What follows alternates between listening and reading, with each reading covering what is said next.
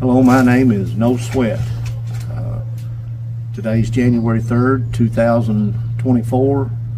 This is another video I'm shooting. We haven't shot a video of my racing homers, my Sions, for about 1.5 years now, and I've got a lot of people that have been wanting me to shoot a new video. As I've done in the past, I'm going to talk about a lot of different things. There's been a lot of changes that's happened since I've shot my last video, and I'm going to take you through the lofts and show you all the new lofts that I've got and what I've done with the birds. And I'm the guy that's had Sions for 66 years. I'm the guy that took the greatest family of Sions that were in the United States, that were owned by Charles Heitzman. He was world famous. His birds had won races all over the United States as well as in all over the world. His birds flew in World War II in China and represented the United States in Europe. His son was Charles Heitzman Jr.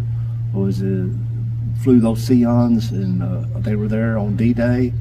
There's a long history with Sions. They're one of the most greatest, most venerable strains of families of pigeons that's ever existed.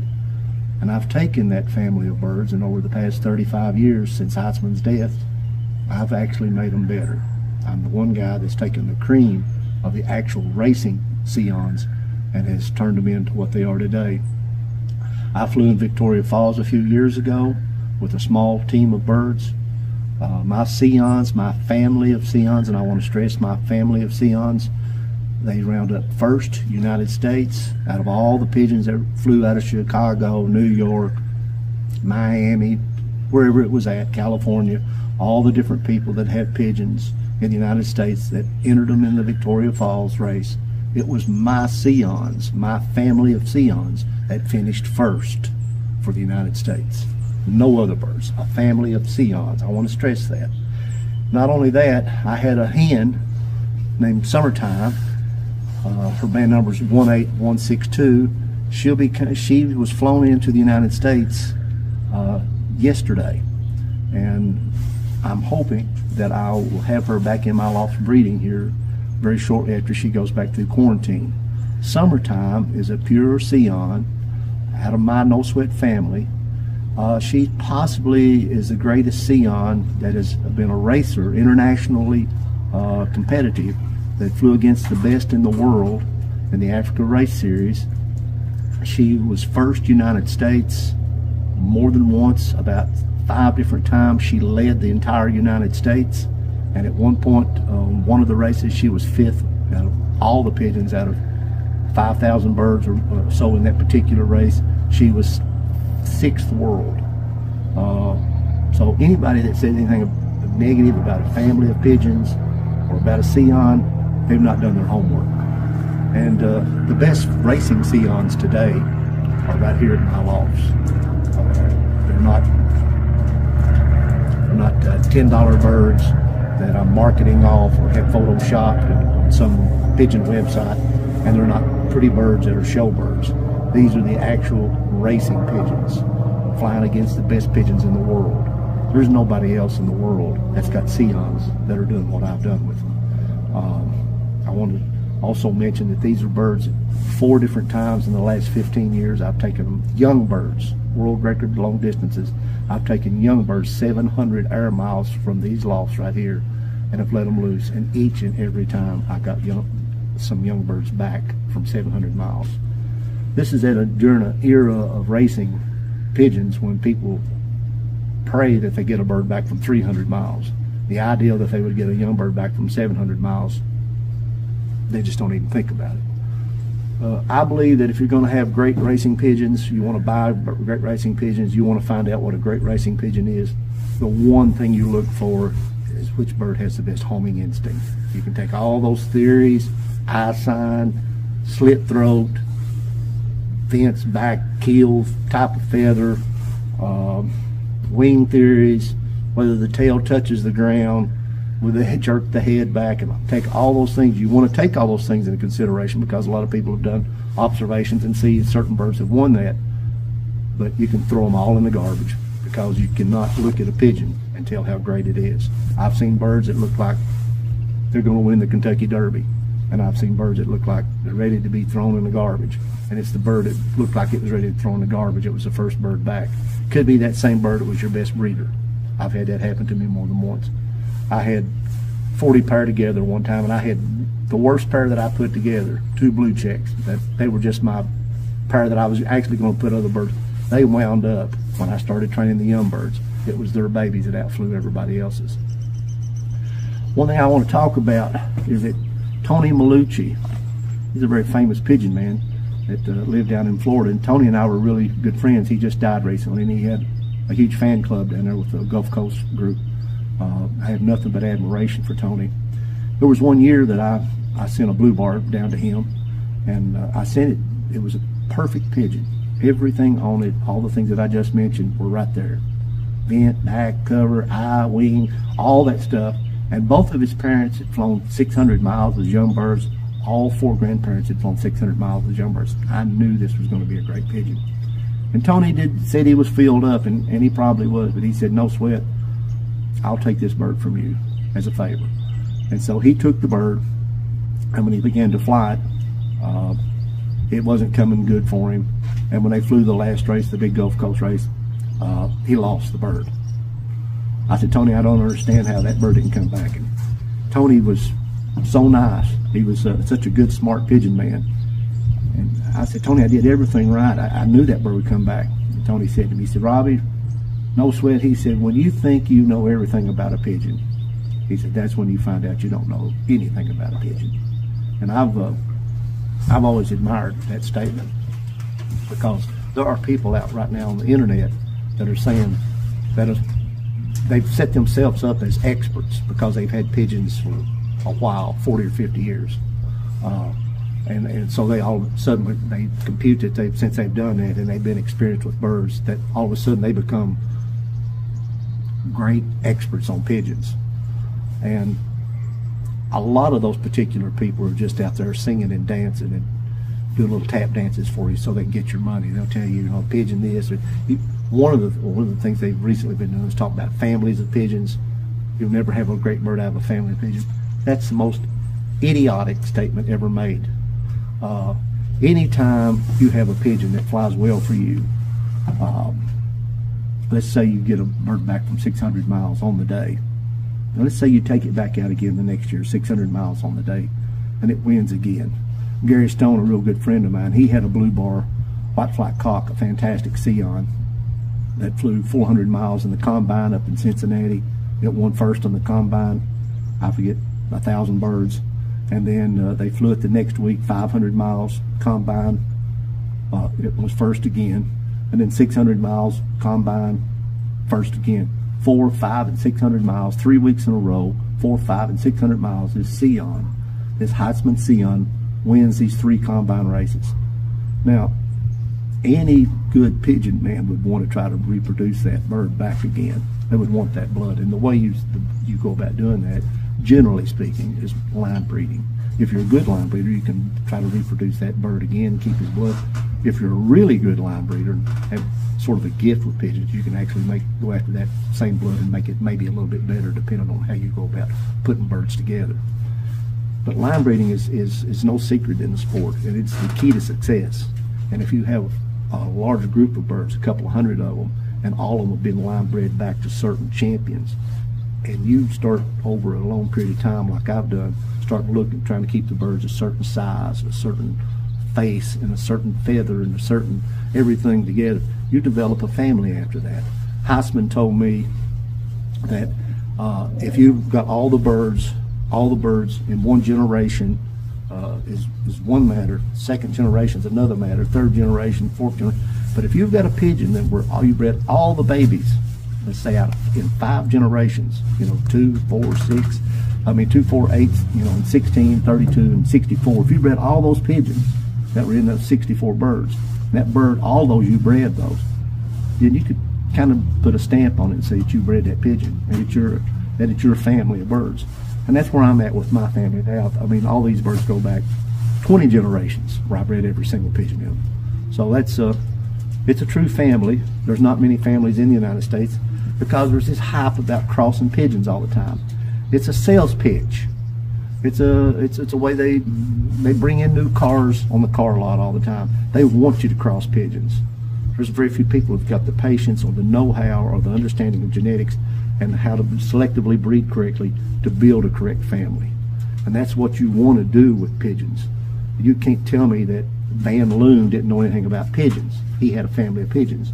You can't tell me that Stassert didn't know anything about racing pigeons. He had a family of pigeons. And you certainly can't tell me that Paul Sion didn't know anything about racing pigeons. He had a family of pigeons. When Dr. Anderson, the English pigeon fancier, came to visit Paul Sion, you know, he said that he saw a great uniform type in those birds. When Colonel Osmond went to visit Paul Sion, you know, he said that Sion had won more first places in Europe and more championships in Europe in 1 year than almost any fancier he'd ever known win in their lifetime. This was with a family of pigeons. I have taken that same family that Paul Sion had, the true pure Paul Sions, the racing Sions, and that Charles Heitzman got before World War II, because Paul Sion died in 1947, and his son Robert went about getting some of the birds back from the French underground, and he also had some birds given back to him from Dr. Anderson in England to help him get those Sions going back again. But that was a different group of Sions, and even though he had success with them, I still don't believe they were quite the homing pigeons and the racing pigeons and had that that special family stamp that Paul Sion had on them. So the birds that came after that, Robert and on, I look at them as different. They're a little more showy. They're good pigeons, but I don't think they're like the old hardcore Paul Sions were.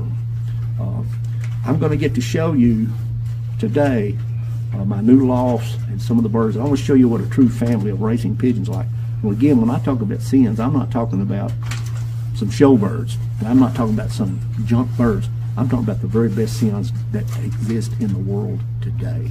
So come with me. We're going to start out with, I bought some containers up in Cincinnati, 45-foot long containers that are 9.5 feet tall, might as well say 10 foot tall. And I've moved them out on, I had to buy 5 acres, we'll get into that. I've bought 5 acres of land right here in the middle of Richmond, and I've moved the loft to that. I had to. And come on, we'll take a little tour here for a minute. This is one of the containers. You'll see this chart on racing pigeons. I got it at the National Young Bird Show in Louisville this year, where I met Rod Kirshner, Mike Brown, and some of the really good showmen that still are around today, friends of mine. And right here is your racing homers. You can see all the different breeds of pigeons that there are. And it's fascinating. Charles Darwin loved to race homing pigeons. He loved pigeons in general. He belonged to 4 different pigeon clubs because he saw how you could, this is real important with knowing about homing pigeons. He saw how you could selectively breed, humans selectively breed, pick out what you wanted to breed for. If you wanted a pigeon to look like this, you could take a pigeon that looked like this and put them together and start breeding pigeons that look like this, and you could get these different types of pigeons through selective breeding. There's 2 kinds of breeding. There's selective breeding and natural breeding. In nature, they breed and they change over a period of time. It's called evolution, but it's a very slow process. It's not like when humans take control. When humans take control in this selective breeding, we're much more quicker to get that because we go straight after that particular form that we want, those qualities, those whatever it is we want.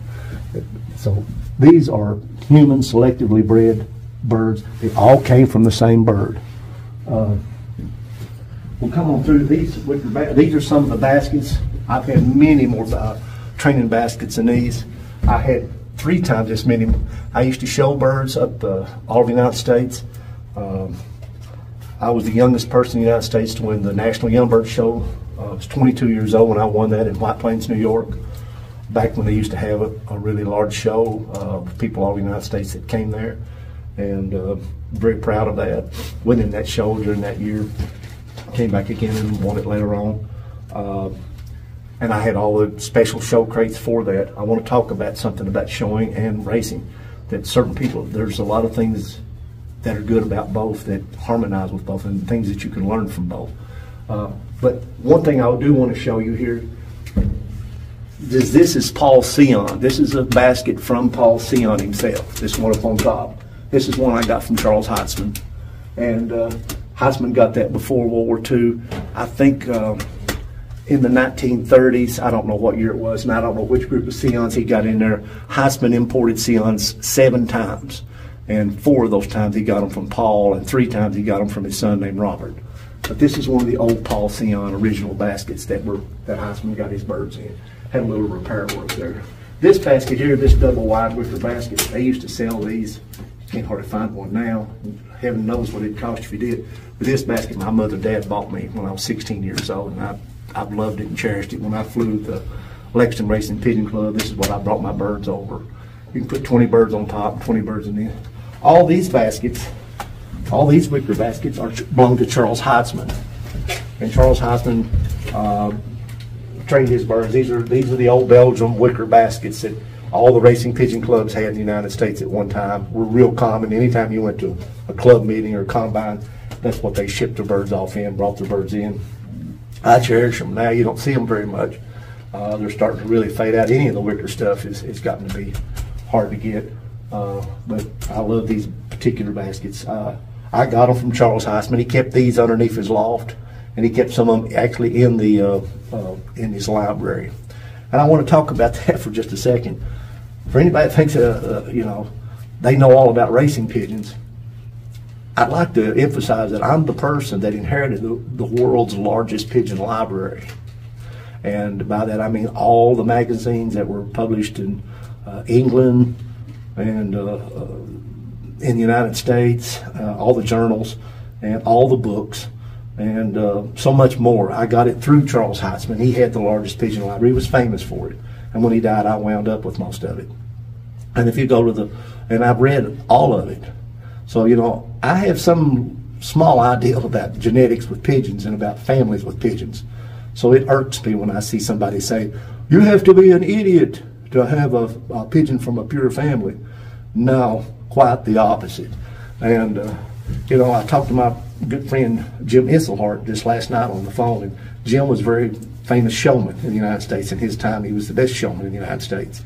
And Jim was famous for his family of Isselhart pigeons, and everybody recognized those birds, and that family still is prominent in a lot of the shows today, people using that blood. I want to say this about the Sions. Even though somebody might have them that are showy and somebody might have some crummy looking ones that are not very good, there's something about the Sions, and it is very true. I don't know what it is genetically, but that is such a strong gene pool. I don't know, there's something that comes through year after year with those Sions.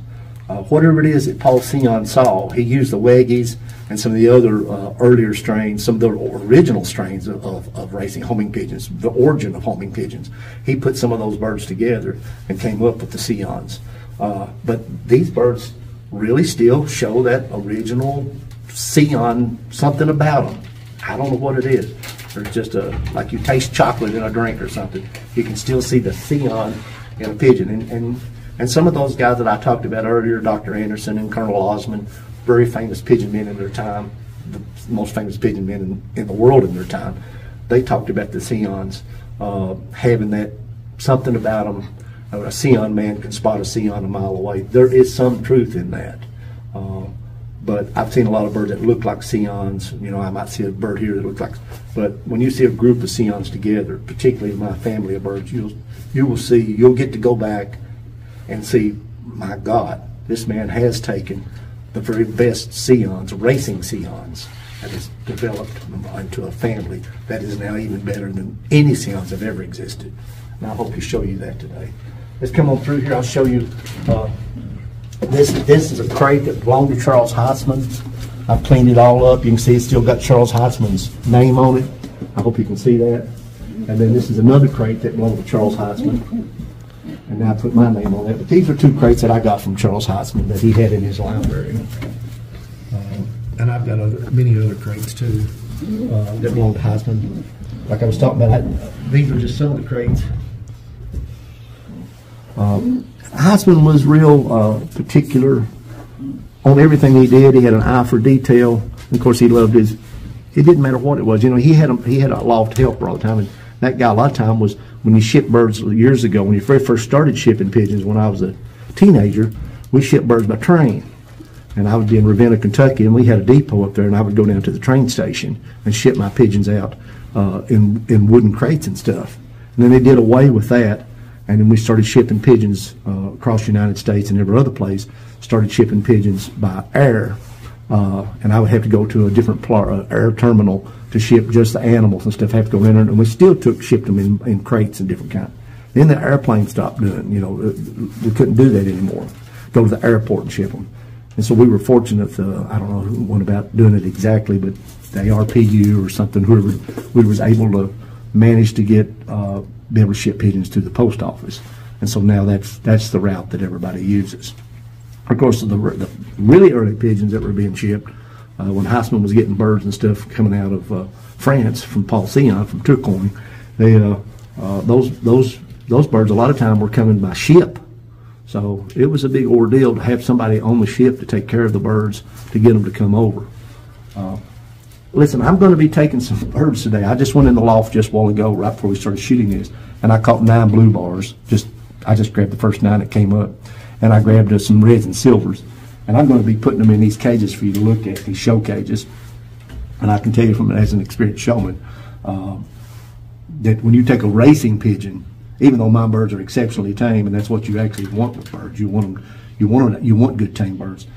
But when you start putting them in crates like this for the first time ever, they're probably going to be jumping around in here. I already know it ahead of time before I even do it. So don't be thinking, oh my God, these birds are wild or whatever it is, because that's just the nature of a good racing pigeon.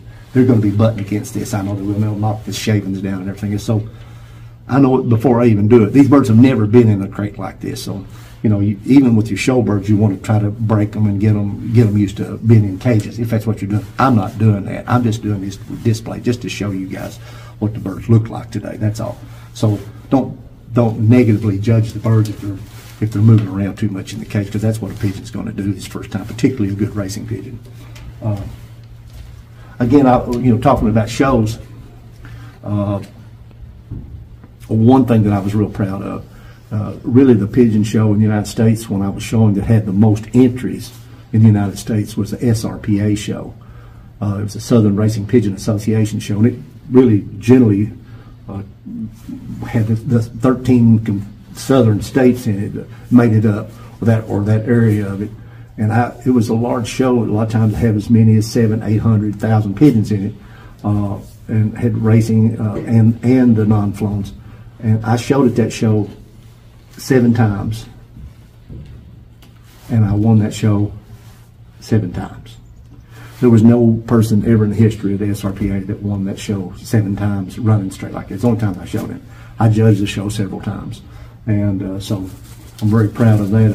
If anything else that I ever did in showing was to win that. Of course, I was the very first person in the United States ever to win all 3 of the major shows in the United States all in the same year. I won the National Young Bird Show in Louisville, when it was a show that used to have 700 birds and so forth in it.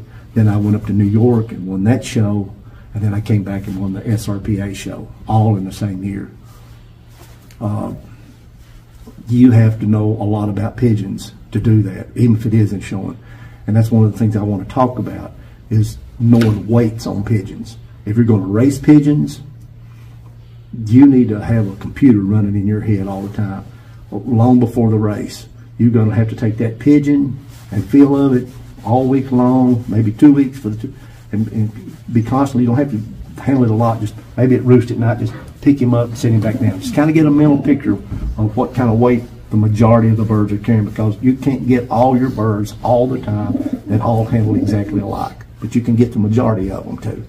So if you're going to fly a 500-mile race, and you know it's going to be shipping for 2 days to get them down there, or they're going to be in crates and this and that, you've got to think in your mind, how much weight is that bird going to lose over 2 days when it's let loose? And then if it's a 500-mile race, how long is it going to take them to come back? And you should know at that time. Are you going to have tailwinds, headwinds? Is it going to be raining that day? You're going to be watching the weather. If you're a good pigeon man, you're going to be looking at every little thing that's going on about that race way ahead of time. You always stay ahead of time on all this stuff. And so you try to figure your weight out on the pigeon. If it's a long distance race and you're going to be cooped up for a few days, you want to send that bird off with a lot of weight on it, because by the time it gets let loose, and has to fly back and burn those calories up coming back, it's going to need some weight on it. It's going to need some to get back. If you send a bird, it's and what you think is in perfect condition to fly right now, you're probably making a mistake. It's probably going to be too light and not have enough energy. It may come back, but it may not come back as fast as it would have if it would carry the right amount of weight. So you've got a clock going on in your head all the time. Same thing with showing. I talked to Rod Kirshner just the other day on the phone, and we talked about this thing, and I talked to Jim Isselhart. All these show guys know that. When I used to go to New York, it was a 2-day drive for me to get up to New York. And then the show took 2 days. You'd have to enter them and then judge, and they go through the finals and everything. So I had to figure out in my mind what my bird's going to weigh like in 4 days, but when that judge picked it up. Because if you've got your bird fat, a lot of birds will have a tendency to open their back, open their vent, and everything. But when they start to lose that weight, they'll tighten up, and even the body weight will change. Sometimes it'll get more like it'll have a different consistency about it, like balsa wood or whatever they want to call it. It has a lighter feel to it than when you've got something that's more muscular. And so, again, and that's why a lot of your good showmen today, and as always, a lot of those good showmen were earlier at some point in their life probably good racing pigeon men as well. I know Douglas McClary was, Jim Isselhart was, I think Paul Anderson was, I think Dick Lipsky was. A lot of guys that were some of your top showmen, including myself, were very good racing pigeon men. Knew all about how to race pigeons, and it was because they had an eye for detail, and it was because they knew how to condition birds, and then they applied that not only in racing, but then they turned right around and do it in showing as well. So there's real important to understand weights with birds. You just don't pick up your bird out of your loft and ship it off to a 100-mile race and not take that into consideration. If it's a 100-mile race or a 500-mile race, or is it going to be in the crate 1 day, or is it going to be in the crate 2 days? You've got to be figuring those things in your head and figuring how much weight's it going to lose and so forth. It's a little thing. But here, let's walk on back. Here's some of the aluminum crates that they've got now. You know, that's become real popular. And then these are crates, kind of it's funny how the crates go through eras. You know, you're seeing these kind of crates, and now you're seeing a lot of the aluminum crates. And like I said, the wicker baskets are the old crates. I want to show you something here just for a second. Right here. These are, this little thing right here. This is a mink trap. One of the worst things that's happened to me with pigeons over the last 20 years is 2 different times I've had mink attacks. Minks have come up off the creek and come up into the pigeon lofts during the winter time, both times. And of course, they'll kill every bird in your loft if they get a chance. And a mink's a tough devil to get. He's smart. But if you've got one of these boxes, you cut a little hole here and you put your traps on the inside. Dead fish or one of the pigeons he's killed or something. So when he goes through this hole to go back in there, you've got a door on the back side. You've got your traps in there. He can't hop around and miss not getting stepped on by trap. And that's what your professional guys that catch minks, they have traps similar to that right there. So those are mink traps. I only use that if one gets in my loft and kills, you know, hundreds of birds. This is this year's pigeon bands. You know, oh my God. All right, anyways, these are the KY bands. I wanted to see the KY. And what I did, hang on, I didn't know they were on the string like this. I thought they were down on it. Hang on. Anyways, I did the same thing that Charles Heitzman did. You know, if this year's 2024, so I've got my band starting out 2400 AU 2024 KY, and then they start out 2400. So I know looking at the 2400, that's a 2400 year, and I started out with one. And there's 100 bands here, so I know the first bird, second bird that hatched that year. That's a picture of my grandson right there when he was 5 years old going through California Cave. He was the youngest guy ever to go in that cave. It's a real tough cave to go through. And here's my grandson now at 22 years old. This is 17 years later, and he's still with me. And he takes care of the birds a lot when I'm not taking care of them. He feeds and waters them and bands the babies and does all the things that I do. Everything in between. And everything in between. His name's Lance. He had straight A's this last semester in college. Something like that. So I was pretty happy about that. He's a swimmer and a scuba diver and a surfer and does a lot of the stuff that I do. So he's going to be with me today. So grandfather and his grandson, kind of an interview, along with Jeremy's doing the video. And Jeremy's the one that shot the last several videos, and I've had a lot of people that's complimented his videos. I get my bands around right before Christmas in December, and that's what we all use. Everybody in the American Racing Pigeon Union, we all use these same bands, these same seamless bands. But they're issued to each person individually. I see one. We'll walk on through here.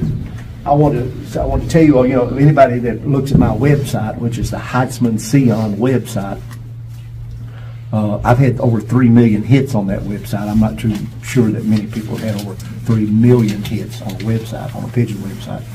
I like to think that it's one of the most popular. But I have lots of pictures on there, and I get a lot of people that compliment me on the photographs. I don't do any Photoshop, and if you go on certain pigeon auction websites and other things, advertisements in pigeon magazines, you see where people have done Photoshop and their tails and their wings all come back exactly alike. They're all standing exactly like a statue. I don't do that stuff. It's not real, and I want to be real with the birds. But I take pictures with this particular camera. I do a lot of underwater photography. I shoot about 40,000 underwater photographs every year. I'm doing an underwater book for Mercer University. I hope that they'll be the ones that publish it. I just came out with, and that particular book's going to be impressionistic photographs of fish. It's going to be like Van Gogh got turned loose in underwater. Where's my book at? I just came out with a book in October, a new book that I've spent a big part of my life working on. It's about an 8-year project. It's called Uncle Moses and Ed Hawkins, and you see it's by No Sweat, and that's where the No Sweat comes from. It's my pen name. I've been writing under No Sweat for almost 50 years. I'm hoping that this book will go beyond just being a book. You can find this book on Amazon, and eventually it'll be on all the different sites that sell books, Barnes and Noble and everything. It just takes a while to work its way up through there. It just was released, but it's always been my dream to have a book that works its way into being a movie. I was raised over top of a movie theater, and my grandfather had two movie theaters, and he also had the drive-in, and I used to run the projectors and order the movies and do all that kind of stuff. And so it's my dream to have a movie. Hopefully, this is a Western, and it's based on the life of the first man who was legally hanged in eastern Kentucky. His name was Ed Hawkins, and you can find Ed Hawkins' confession on the internet. Just type in Ed Hawkins confession. You'll see how interesting his life was. I fell in love with his life, with his confession, and I developed it into a novel. I'm one of the old guys in the sport now. I never thought I'd be there, but after I started with pigeons in 1958. I've got pictures of me with racing homers with Sions in 1958. I got my first Sions from Charles Heitzman in 1959. I've got a friend named John McQuithy in Indiana that's been friends with me with pigeons since 1959, and Gary Stone up in Cincinnati since the 1950s. So they're two of my oldest pigeon friends that are still alive, and that's one of the great things about being in the pigeon sport is having a friend that's been in the sport with you that long, that knows not only your pigeons but knows the rest of all about you. I'm one of the guys in the pigeon sport that doesn't have a tattoo, and I got a cell phone. Robert E. Lee was the last one to use his cell phone. He surrendered to Grant on his cell phone. Right there's where a mini ball ricocheted off of it. We'll walk on through here just for a minute. I just want to show you a few things as we walk by. For some of you younger guys that have never seen these type baskets, I'm sure you have, but they had a divider in the middle of them, and they had the, I don't know if I can,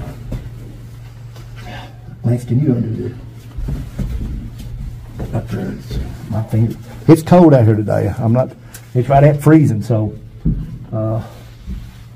well, it's just on there real hard. But anyway, they have a divider in them, that's all, and they had a place to water them, so you could put the cocks on one side and the hens on one side. That's the way a lot of it was pretty cool to be able to do that back then. We'll walk on by. I bought some new waters because I have a lot of them that break and freeze up and get dirty and everything else. I got those at the National Young Bird Show this year. This is an Avery, another I've got that I'll go on one of the lofts. And these are breeding pens that you'll see what I'm talking about as I go on through. I've had to do a lot of changing, so I've got a lot. This is a supply room right now for me. And so these are breeding cages here. Put on back in here.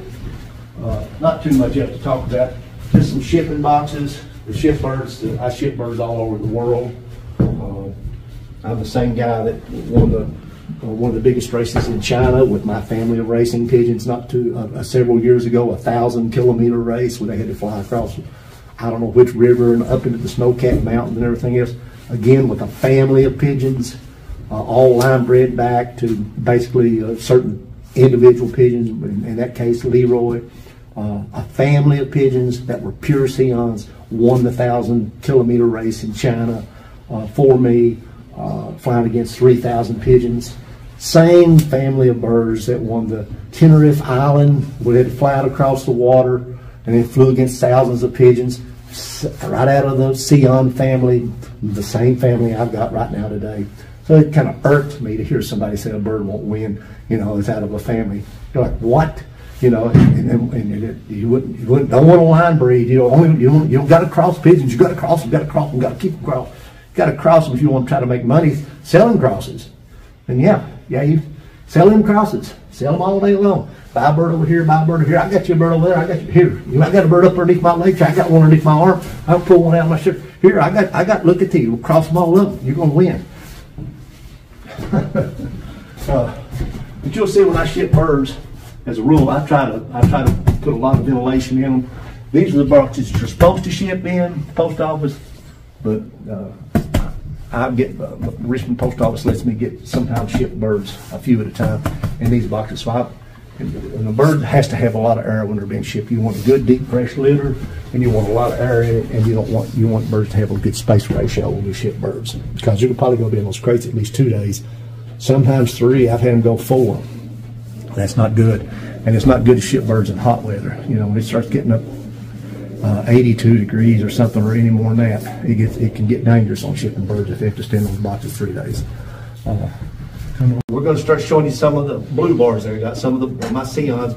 Most of these blue bars go back. Hand me one at a time, please, man. Most of these blue bars. We're going to talk about one bird at a time, and we're going to talk. I want to show what birds in a family. My birds are fat right now. I want them fat because we're in January in Kentucky. It's the single coldest month of the year, February being the second coldest month. And we will be getting some ice and snow and stuff. And we reach sometimes 20 below zero.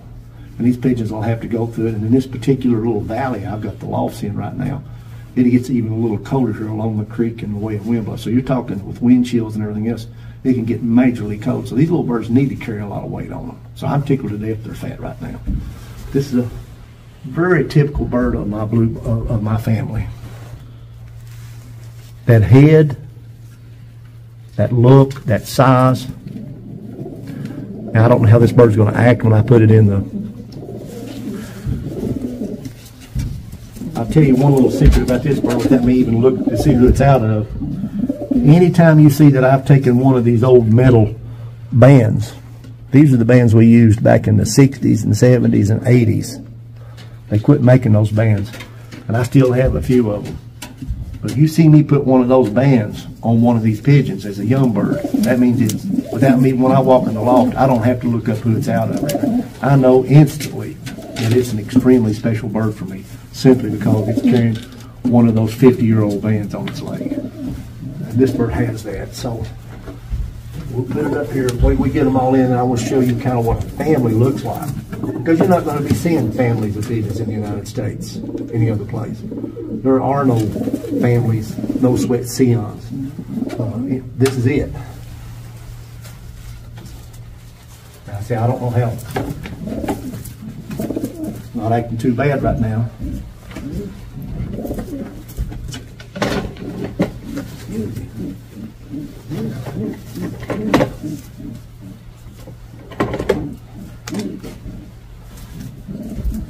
One of the things that Osmond talked about on Colonel Osmond, when he talked about going to Paul Sion's loft, he said the pigeons looked big when he, they were uniform at top. But he said when they, actually when he handled them, they didn't handle big. So, but these birds right now today, with carrying this extra weight, they are handling big because of that weight. Again, you can look at this head on it.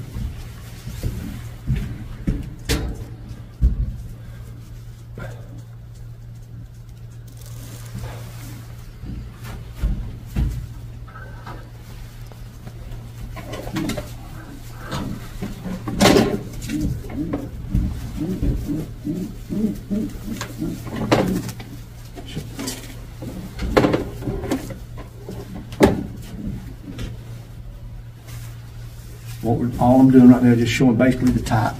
We're looking at size and type.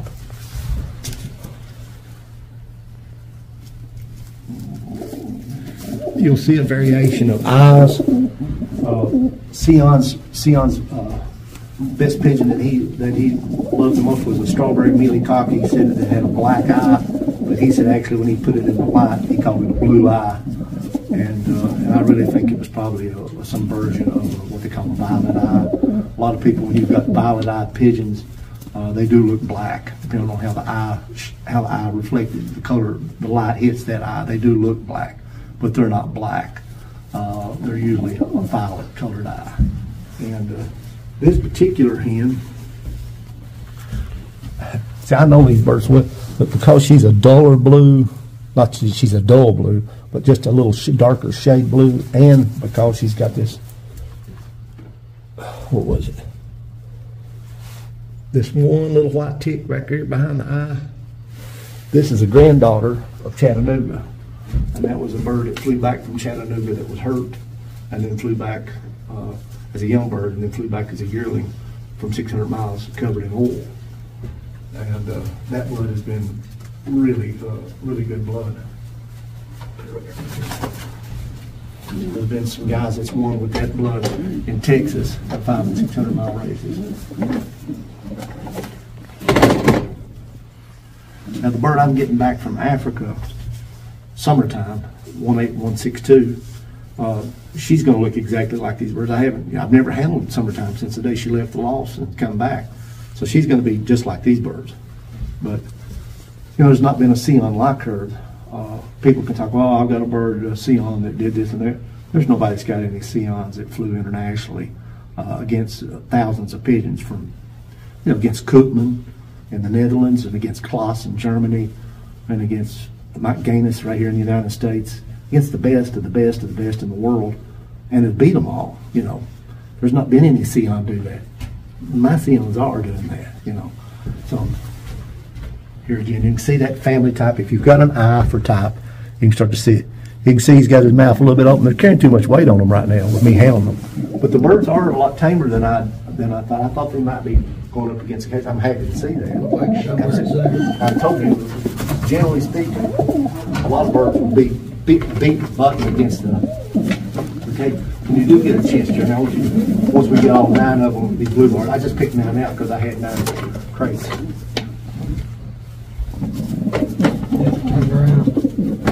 This hen, a gorgeous hen. You can see she's got a little lighter eye, a little, what color? A violet eye, but it's that, that lighter colored eye. A lot of those birds do well in races nowadays. Heitzman wasn't big on keeping that lighter colored eye. I like it. This isn't a really light one. In fact, this is a version of a violet eye.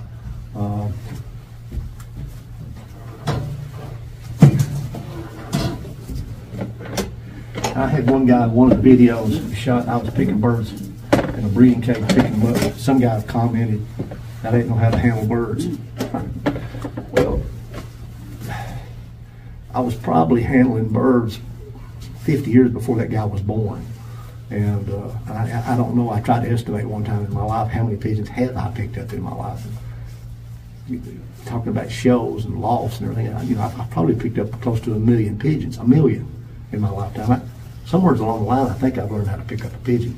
And some people do know how to handle birds, and some don't. And it's just I don't know. It comes with experience a lot of times. Yeah, this bird's they've been fighting each other in there a little bit. He's got a little peck on him. You told me they were going at each other a while ago. But can you see this face that's starting to develop on the birds? It's kind of I won't call it a wedge face, but there's a symmetry that goes from the point of the beak up to the crown of the head, above the eye. It's a straight line. It's one of the things that I kind of look for in a family. Because when you look at a racing pigeon, it's like looking at people a lot of times. One of the things you first look at is look at their face before you start to look at everything else. And in that family of birds, the birds are all going to have faces that are pretty close to each other. When you come around here, after we get these 9 up here, you'll start to see what I'm talking about. Well, I could go through the loft and pick up any birds I've got. They're all going to fall into this because it's a family. Here's a gorgeous bird. He's starting to get just a little age on him. You see his waddle starting to waddle up a little bit. My birds won't start to waddle up like that until usually at least the 3rd year. What year does that say? 221. Mm-hmm. It's 3 years. He's going on 3 years old, and he's just now starting to develop his waddle. Gorgeous pigeon. You know, there's a lot of old timers. They love the heavy waddle pigeon, and I kind of do too. You know, you walk into a loft, and you know, everybody knows that when you walk into a loft and see a pigeon that's all waddled up, that's probably going to be one of the guy's best birds, because he wouldn't have kept that bird 10 years or 15 years or whatever it was, unless it wasn't something very special about it. Probably it was a good racer and probably a good breeder as well, and that's why he's kept it that long. You know, the oldest dog in the world was 34 years old. The oldest cat in the world, 38 years old. And the oldest pigeon in the world, racing pigeon, 32 years old. His name was Kaiser, born in 1917 in an army, in a military loft, and died, I think, at Fort Monmouth or something else, also in the military. He was 32 years old. It was a beautiful red check. Looked just like one of my Sions. But normally pigeons don't live to be 32 years old. But this is a gorgeous pigeon. You know, there's almost a universal, I can't really put my thumb on it, but it doesn't matter what they are, which pigeon it is, whether it's a Vanaloon or a Stasser or whatever it is, all the great races. Some certain ones just have a look, and you know what I'm talking about. It's the eye sears and the waddle and the sheen on it and the look that's got a face that everybody loves. And this bird is one of those kind of pigeons. It's almost a universal pigeon. I love these guys that are experts on pigeons, and they'll be like this. I got this pigeon in my hand here now, and let's see. I'm going to tell you all about this bird. Let's see, I'm pull a wing out here. He's got 10 wing feathers. And let's see, he's got some tail feathers. And let me see, look down the throat. Yeah, he's got a big throat. And he's got tight vents. Oh yeah, he's got tight vents. And that's a good bird. And so I think I know all about pigeons now. I've judged this bird. That's a good one. That's a good bird. I love those guys. You see a million of them on these videos. They're all pulling the wing out. Look at the tail, isn't that? And then they tell you they're experts. Truth is, you can't tell if it's a great racing pigeon by handling it. You can get some idea. You know, it's not something's going to fall apart completely. Like I said earlier when we first started this video, a lot of times you'll be surprised. It might be that little ugly duckling that turns out to be your best bird.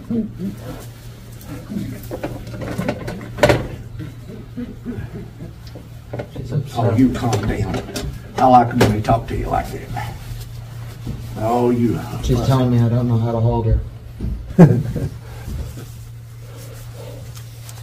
Well, she's wings got a little bit messed up in there.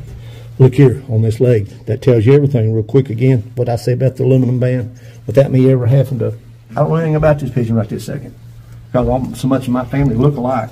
I'd know if I was in the loft, or I stand back and look at them again and see what part of the loft they're in. I know my bird's in a little bit better. But just pulling her out right this second, I know automatically she's got that aluminum band on. That's all I need to know. We'll get them over here where we can get a good look at it. You'll see what the robin's family looks like.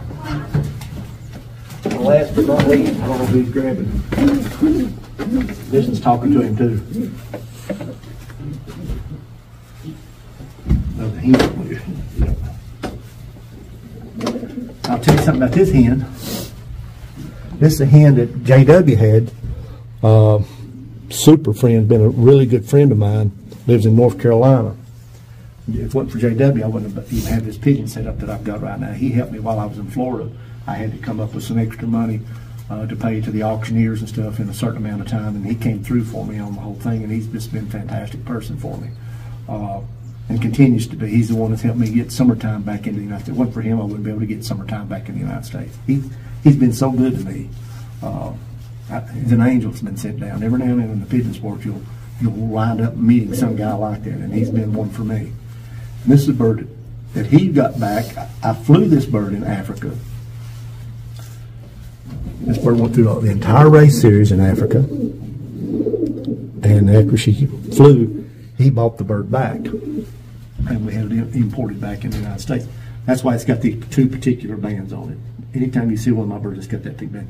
It's a bird that flew in Africa and came back from Africa, so it's one of my African pigeons.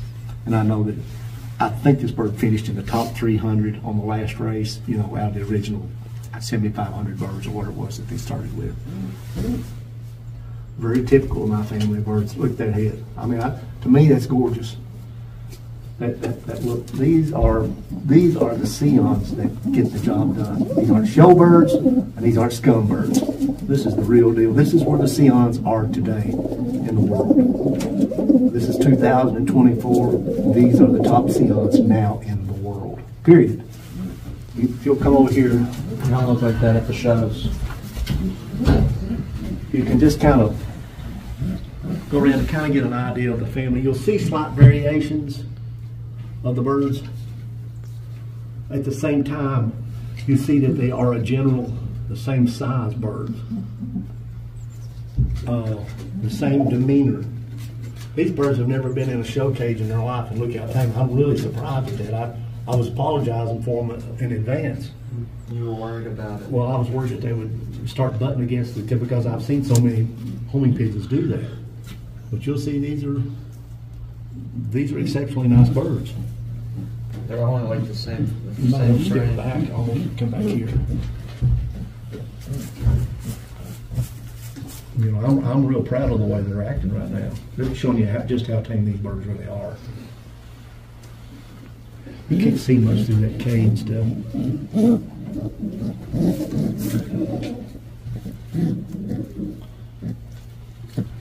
You know, if you're judging pigeons, I was talking to Hazel Hart last night, and he said when you judge pigeons, you know, if you're the judge, and I've judged just about every show in the United States at one time in my life, if you're judging pigeons, you're only going to please one person, and that's very true. You're going to please that guy one. You're going to have all these other guys that say, he didn't know what he was doing. He didn't handle that pigeon right. He wanted the big bird. He wanted the little bird. He wanted the racing bird. He didn't want the, you know. You're always going to have that guy. So you got one guy that loves you, and that's the guy that you get ready to show to. And I had let's put these up. I'll put these up real quick. I'm going to start putting them back up again. I just kind of giving you a second look at some of the birds. That's all. You know, Lance is going to take them down and come back in the loft while we start, and then he'll come back there. I think, Tired of being cooped up. I think this is Summertime's brother. Pretty sure it is. He had some green paint on him because I painted the lofts green, and I'm one of the world's worst painters. Oh, quit that! Hold on. You want to try to get his eye? I can't. But it's not getting good light. You really need to get. Oh, quit! Hold on. I couldn't get a hold of mine either.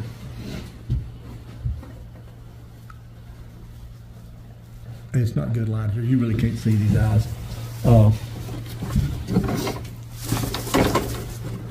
Easy. Lance, you gonna put him up?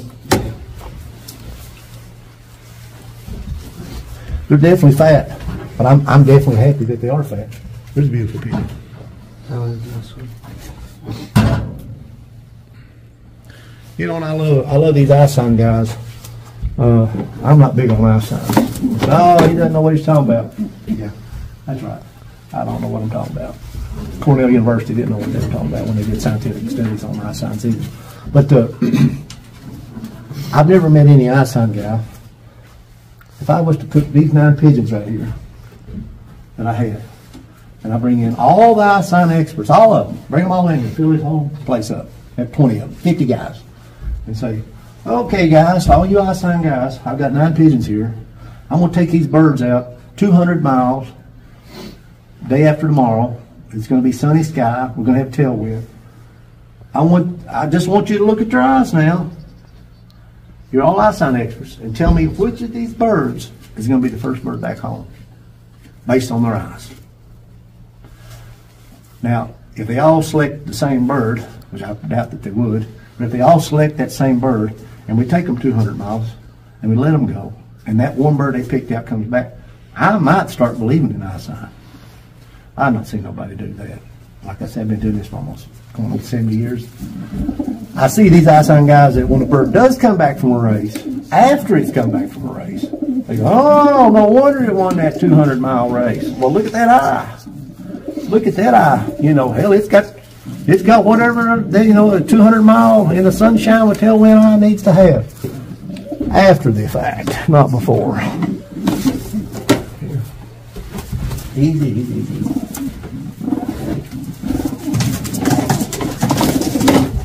That was the bird in the farm in Africa. There you go. The birds are all molted through right now, of course, in January. There's still some people that are showing birds too. I love this hen. This is probably one of my favorite pigeons that I show you. Very typical of what I breed toward, with face, eye, demeanor. He's a real nice pigeon.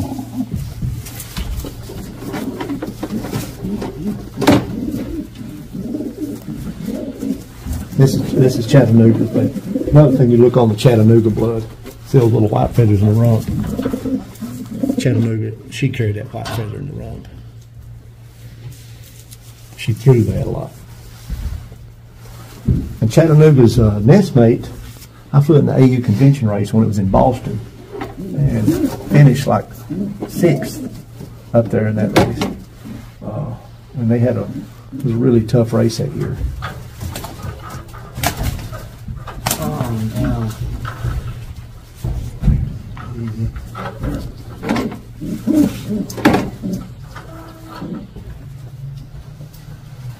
Here, do me a big favor, Lance. Take all these birds, leave that on there. Take them back and take them all the way inside the loft, the blue bar loft. My grandson Lance just got through taking the blue bars back to one of the lofts. And now we're going to go For the red and the silver. red and silver. I didn't bring just a sample of the birds. We just went in there this morning and caught a few of them. But I'm going to now these reds. I've got a group of reds going to China or Taiwan this in the spring. 12 old birds going to a really nice man over there that got some of my silvers last year. And he loves these brick reds. And so does Jim Isselhart, and so does a whole lot of people that I respect. They love this dark, we call them brick reds because it's supposed to be the color of a brick. And I'm not seeing a lot of brick reds of this quality. You'll see somebody around that has a brick red or a dark red, but that's one thing to have a color, and it's nothing to have the whole package. You know, I want to talk about one thing that I forgot to say a while ago. I've been in the sport for 66 years, and I know there's some guys out there's probably been in the sport 70 years or 80 years. You know, if they get much more than that, they're dead. And but one thing that I have seen in the sport since the 1950s versus the 1920s, 2020s, and I've seen a slow process and evolution of the guys that loved the birds in the 1950s and the 1960s. There was a camaraderie in the clubs. There was in the combines. We had fraternity races back then. That was the big thing. You know, a combine would put on a big special race, a Black Hawk fraternity, or a Twin City Gold Band fraternity, or whatever fraternity it was. Waldo Hotchkiss fraternity. Waldo and I were real good friends. I won the Waldo Hotchkiss fraternity. I won the Black Hawk fraternity. I finished first out of area and 4th overall in the Twin City Gold Band fraternity. That was in 1971 with Louis DeMayo was my handler, and I set a state record at that time in Minnesota. It was the most money ever won by anybody in that state with a racing pigeon. I was on the swim team at that time. This is one of my reds. Most of my reds go back to 051. Charles Heitzman loved that bird. It was his icon red pigeon that he had on all of his advertisement. I just continuously get compliments on these reds. And I've continued to try to breed a darker red. You don't know just how good you are at anything. I thought I was the greatest swimmer on the face of the earth when I was in high school. I was swimming right at state record times, and nobody could beat me when I swam against them. But when I got in college, I found out I was nothing. I was the worst swimmer on the team. Out of 18 guys, I was the 18th guy. And I went from being a big fish in a little pond to a little fish in a big pond. And same thing with colors. You may think you have a brick red or a really nice blue bar or silver bar that's outstanding. It's until you start having another 100 of those brick reds around you or another 100 of those blue bars around you, if you're just a color looking. And so I was talking again to a showman on the phone the other night. He said, well, I've got brick reds. And I thought, no, you don't have brick reds like I'm talking about. And there are a lot of variations of brick reds. There's orange brick reds, almost yellowish looking brick reds. There's purplish looking brick reds. And then there's these type of brick reds. And there's brick reds that even go much darker than this. It's like a black mixed in with the red. And sometimes it is a black check mixed with the red that gives it. And that's how you go about getting those darker reds. If you mix a brick red with a black check or black velvet, you're probably going to have all black toenails instead of white toenails. You're probably going to have a black beak that's going to be a darker beak than that. And it's going to give the bird, I don't know, it's almost outlining a pigeon. Just like you're coloring something and you take an outline the color. It makes it jump out a little bit more a lot of times when you mix that black in with the red. Anyway, this is one of my red cocks. Very typical of the Heitzman and very typical of the Sions, because a lot of the old line Sions have what they talk about that look like their head was dipped in powder. They even have a word for it in France, where it looks like the red was dipped down in powder and the head's got a little lighter color to it than the rest of the body. This is a typical one of my reds, color-wise. Silver. Lance has got one of my silvers. Now, greatest bird that Sion flew was a silver with the dark eyes. And I'll tell you, if you go back to look at it, in fact, you can go on the internet, and there's a gentleman there that's got a YouTube video. It's called the History of Sions, for whatever it's worth. And he shows a picture over and over and over again of the most famous Sion that Paul Sion liked. And if you want to see what that bird looks like in life, right there it is. This is a very typical classic Sion that's held up over the years. People who think of Sions from years past, in the 50s and 60s, a lot of times they're thinking of this pigeon. This is one of those birds that carries that genetic trait that's stamped in there that has just come through over a long period of time. Still that same Sion, you know. And they're a beautiful pigeon. That's what everybody loves that bird, because it's got that apple body and that wedge face. And yet a great racing pigeon too. He's got a little, it's a red hen. This particular red hen, she's not super dark red. I love this bird. She's almost got a lace pattern. A lace pattern is where you've got symmetrical checkering on the coverts of the wing, on the shoulders. And you'll generally not get a breed a lace unless you've got a lace to work with. If you go to a pigeon show, you'll see where those pattern, that checker pattern is symmetrical all the way down through there, just like you've drawn lines through it. That's called a lace pattern. And she doesn't have a lace pattern, but she has a very fine start of almost like a lace that you'll see. This particular hen, she messed her tail up a little bit in the case. This particular hen's out of a light red check cock I've got. It's only lighter red check cock. He's not light red check. He's just a plain red check. But in my loft, I call him light because he's so much lighter than the brick reds. And I call him Jim. I named him that because Jim Islehart liked that bird, and I liked him too. He's got a face that's a universal, good-looking Sion face. And he raised this hen this year. And she is so classic, old-time Sion. If you want to look at what Sions look like that Paul Sion had, they weren't that wedge face like I've been talking about, like I had with those blue bars. They had much more of this kind of face. They had more of a dip in here, more of a common looking head, a snappier looking face. This is much more what a true old time Sion looked like. And I'm the guy that's got all the old original Sion photographs, all the old original Paul Sion correspondence. I'm the guy that knows what those old Sions look like. This is what they look like. And a lot of them were this color. If you wanted to go to Paul Sion's loft and pick out a pigeon, this is probably what you would have been handling. And again, that's how strong that Sion genetic stamp is. It's come back out.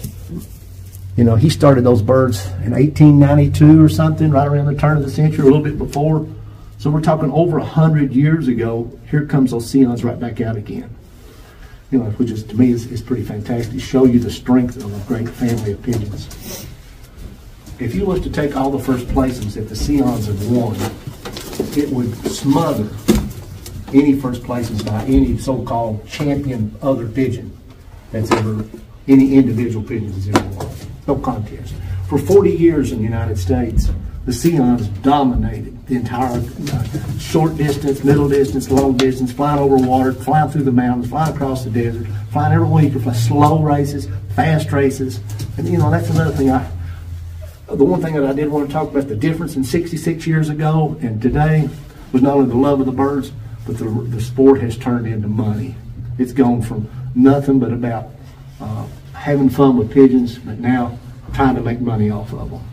And I've never seen so much advertisement, so much myths on, so much fallacy, so much wrong stuff. Everybody's saying and doing anything they can to sell a pigeon.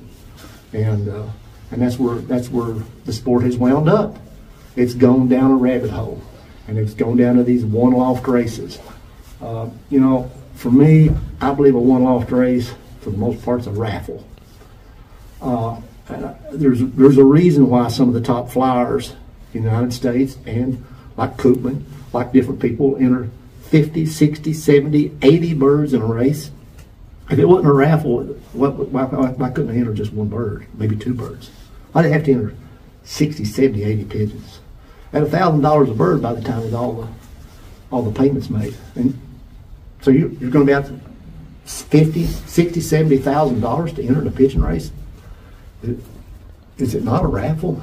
The only time that I see that it's not a raffle is that when it happens to be during all those training tosses and during all those races, when all of a sudden you start seeing one bird coming back consistently ahead of all the other pigeons. He's always up in that top 10%, always up in that top 5%, over and over and over again. Then you start to think, hey, even if this is a raffle, you got one bird in there that's really starting to come to the top. If I was going to be interested in you know, a pigeon to see how well it is in one of these one loft races, I would put much more emphasis on the bird that they call the ace bird, a bird that consistently flies well. I think there's much more validity in the quality of a pigeon that consistently flies well in those one loft races than a bird on a given day that flies the last race. I think any bird can win that. And I do think there's a lot of non-transparency that goes into one loft races. We all know that. One thing they don't even discuss is the disadvantages of a hen a lot of times. When you've got 3,000, 5,000, 7,000 birds together, young birds, well, they're going to be mating, and the hen's going to be developing eggs at different times. They're going to be releasing the birds on the training toss. She's going to have that egg up inside of her while she's trying to come back home from 100 miles, and she's going to have a hard time flying back, if she can fly back at all with an egg inside of her.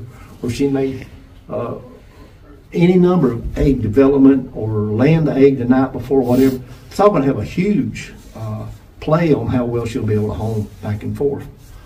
So a hen, if she's in, you know, if she's in the right stage with her body, You know, she could be an outstanding racer, but she's going to have to, you know, it has to be timed right, you know. Anyways, here's this little hen, which I love her. I may send her to Taiwan this year, because this guy's really a nice man, has a lot of faith and belief in me, and I want him to have the very best pigeons. He's gonna, if he gets her, he's getting a good one. She's tight feathered, perfect body, well bred. You know, most of my reds are red to red matings, and that's why I have my reds or have light toenails and lighter beaks. If I was mating them back onto the black gene, red gene, black gene, then I would probably have more black flecking in the colors of them. But when you make red to red for 5, 6 generations, you're going to start getting diluted reds, and you're going to start getting the reds like I've got. But I do, going back to what I was saying earlier, you know, I know what brick reds are, because when I walk into a loft and I see 100 of them, I see that one's darker than the other brick reds. I've got it to compare with. So whereas you know, if you're trying to pick out a bird, somebody's got a brick red, and you've got 3 of them sitting up there, you pick out the darker one. I got 100 of them to look at, and I pick up babies all the time. And anymore, I can, you know, I look for my brick reds to have red all the way down through them. And you pull out the wings of reds all the way out to the end of the flight feathers. Reds even coming way back up into the tail and in the tail and everything else. I'm getting reds that are becoming more and more almost true reds, velvet all the way through. But you don't see a lot of that in racing homers, not in the quality racing homers. Here's another Sion silver, classic Sion again.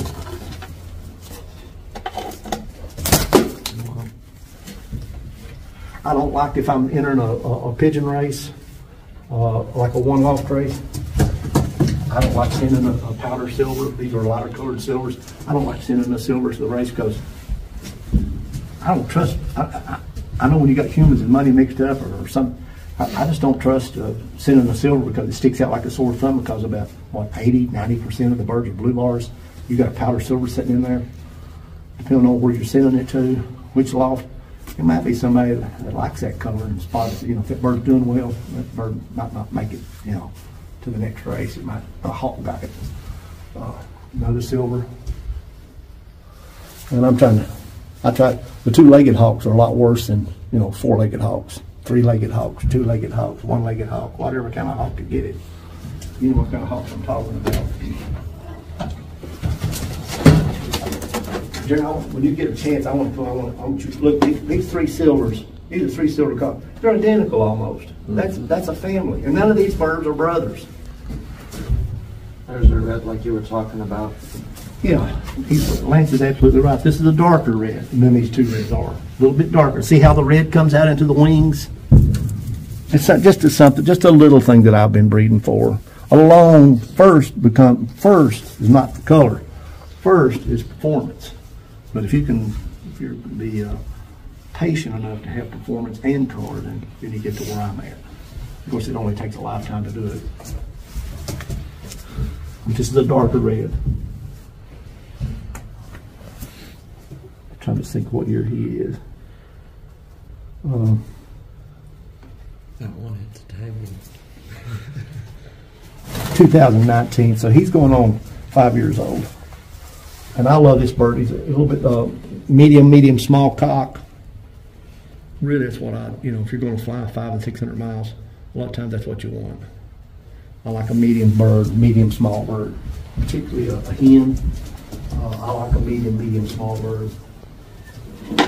If you're flying long distance, that's what you want to look for with raising pigeons. If you're looking to buy birds, you want to look for birds that have done well at long distance. Because all these pigeons can fly 100 miles. They can follow each other back in from 200 miles. You got 2,000 to 3,000 pigeons flying together. By nature, they're going to fly over the year, a million years of evolution with birds. It was one of the ways they was able to survive, like a group of fish in the ocean and stuff. They're all staying together. Whatever predator is going to hit them, it's going to get some, but most of them's going to get through. And that's one of the reasons the birds all fly together and stay together, even if they're staying. And they're going to fly together as long as they can possibly fly at all. They'll fly together for 100 miles, 150 to them. I don't know what that tells you with a pigeon. It doesn't have a lot to do with their homing instinct. When you get them out 500, 600, 700 miles, then the homing instinct definitely has to kick in, because you're not going to have 2,000 birds coming home together from 600 miles. This is a silver hen. This is what I really love. She's got on the lighter I won't call it pearl eye, but the light violet eye. And this has been very successful for me. This type hen, this lighter colored silver eye. And she comes down from a silver cock that I had, 300. Doesn't like being held much. Well, she's just a little nervous in here right now. That flew 500 miles. He's on the internet, 500 miles 6 times and 600 miles 5 times. It's the last bird that I ever had that flew that many miles, that many years. You don't even see anybody nowadays that's got a pigeon that's flown that many miles. Used to, that was pretty common. You'd walk into a loft and say, yeah, he flew 500 miles 6 times, or he flew 600 miles 5 times. You don't see that too much anymore. I don't know any place you see it anymore. Maybe some of the races out in California or some ones in Florida.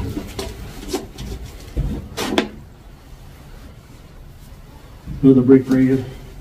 This every brick red he's handed me, none of them have had any black in them. Another beautiful dark brick red, which is a lot of people love that brick red. Heitzman loved that brick red. I tell you what, if Heitzman had one of these brick reds like this, they were hard to get off of him. The darker brick red, especially with the dark eye, it just makes you jump out at you. This one's almost a shade lighter. Classic Sions, classic.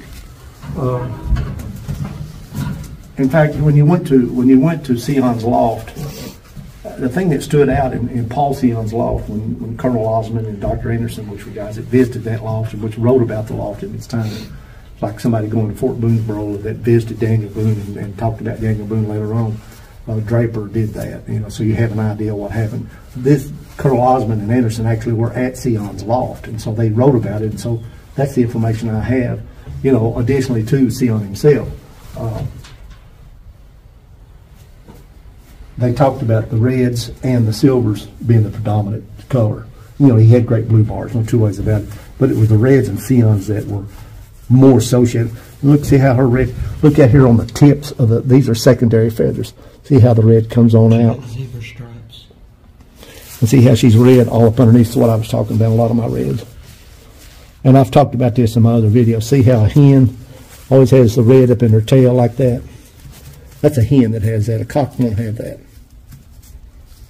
That's a sex-linked color trait. If you want to come back over here and look at our family of Sions again. It's all Sions. And oddly enough, my reds, most of them, a lot of them go back on old 51. And old 51, 51 Heitzman's great red cock, he was blind bred back to the original pair of Sions that Charles Heitzman had. Went back 31 times to that pair. It was 1033 and 1104, 2 red checks. And one of them looked almost identical to this hen here. If you look at I've got all the old original pictures. 1104 or 1030, I'm getting the band. I'm trying to remember which one was the cock, which one was the hen. But the hen, this looks like the hen out of the original. And she was out of a blue bar cock called Leroy. And Lou Curtis in New York had imported Leroy from Paul Sion, paid him a fortune for the bird. And that Leroy blue bar cock bred more good long distance pigeons in the United States than any pigeon that's ever lived. They can talk about champions this and champions that, but they could go back years ago and follow down that Leroy line of what it did in the United States for a 40-year period of time. Oh, it blows away, quote, what the great pigeons are of today. It'd be more winners come down out of that bird. And these are birds that are down out of that Leroy. As far as I know, I'm the only guy that's got the Leroy blood. I've concentrated on it. Well, we'll start walking to it. But you look at the cocks. I'm just trying to show you how much they look alike. This is a family. Israel Hart complimented me the other day on, Robbie, you've got a true family of birds. You have taken what Charles Heitzman did, and in 30 years have advanced that cause, have taken a great family of pigeons and have made them greater. And I said, I appreciate you saying that. That's been my goal. These are birds that look good, but they perform even better. These are 500 and 600 milers. Let me watch you. Let's start putting it back up. We'll get the lofts here just in a second. Here you go. I'll start handing them to you. You can watch us put them up if you want to.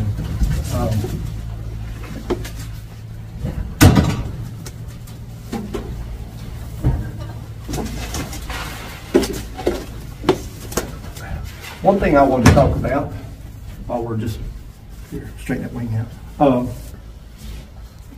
is ventilation.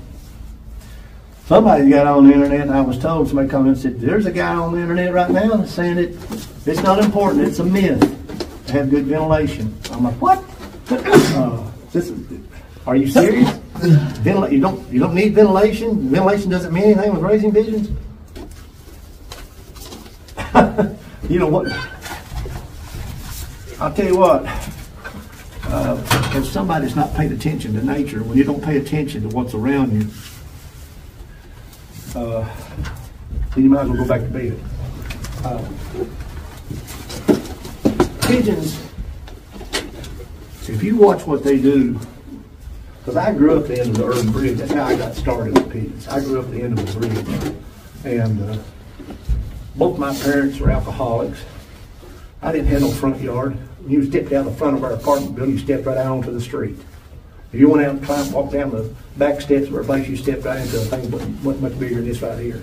I didn't have anything, but I didn't feel like I didn't have anything. I felt like I was the luckiest guy on earth, and I was. I had a great childhood. But I had the river that was near me, I had the bridge that was near me, and I had the railroad tracks that was near me. So I played on those tracks, and I climbed that bridge, and that's where I wound up getting pigeons. That's how I fell in love with them, was watching those birds on those pigeons.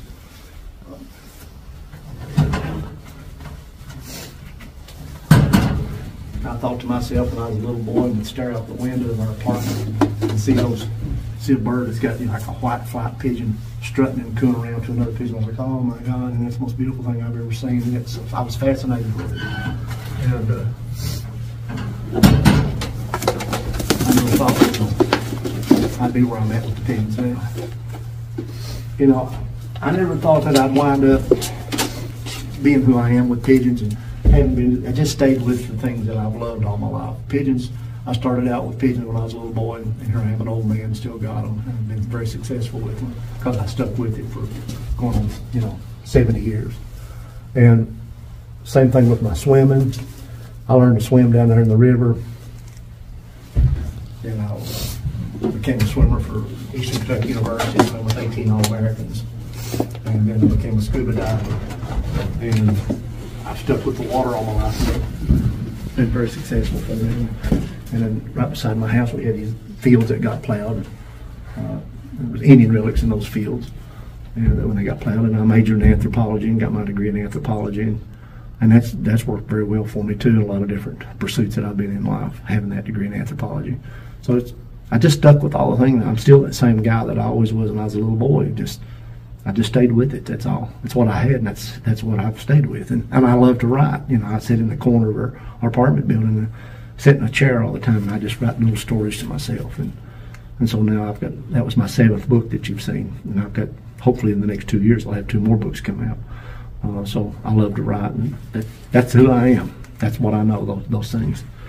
And we'll head over to the other pigeon lofts. Right at freezing. I think it's like 30 degrees right now. I mean, everybody's toes is getting cold and hands are cold, but we're hanging in there. We're troopers. Listen,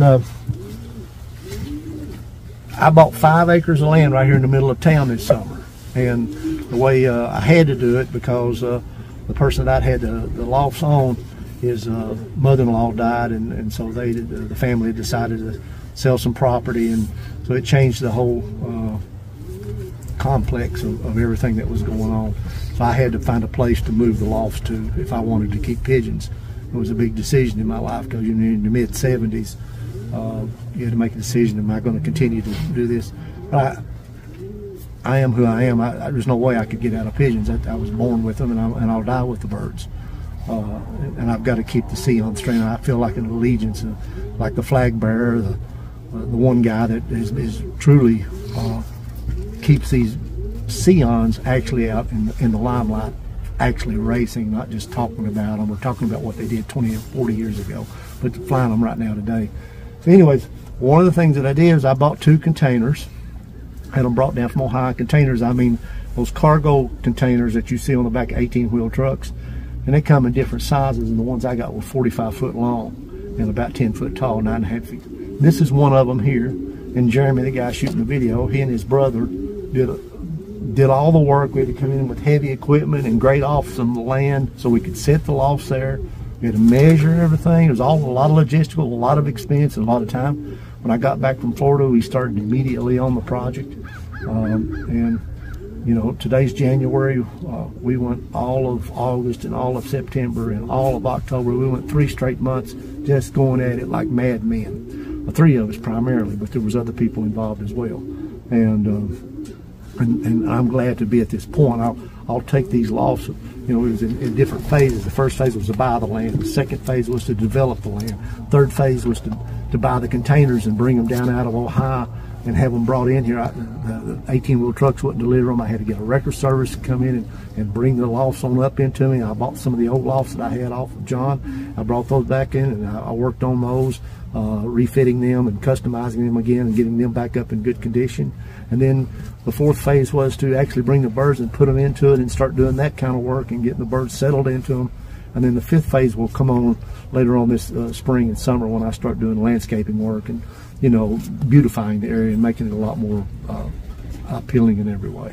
So I'm at the end of about the 4th phase of this job. So this room here, we put in, it's called the catch room, because the containers have large doors on them. In order to open the doors, you have to open them up, you know, a certain way. And these 10-foot tall doors open up, and if there's any birds that could possibly fly out.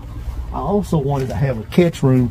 Not only did I catch anything that flies out in this room, which is something that Charles Heitzman really believed in, was having rooms like this attached onto every pigeon loft that you had, so that any bird that started to fly out, you had control of catching that bird. He had it on all his, he had 41 lofts. Most of them were military lofts, but he had little bitty rooms that were on the doors. If the bird flew out of that room, it flew into that room. This is a big one. And we built a trap door here. Jeremy's brother put this on here so that later on, if I start to fly birds out here, they can actually come in here, and I'll have this open and the birds can come on in. I can catch the birds coming in, and I can catch any birds that come out. So it's a great little room to have. I love the room. It works fine and all pigeon guys know what I'm talking about. It's a good room. It's a little bit bigger than most of them are. Come on in. We're going to look. I've got in here in this particular container. I'm going to talk about a whole lot of different things here, but we're going to talk. It's a 45-foot long loft, basically 10 foot tall. We open the doors. I've got 2 pair of reds right now on eggs below freezing, so I don't want to scare them off the bed. Stand right here for a minute. I want you to see.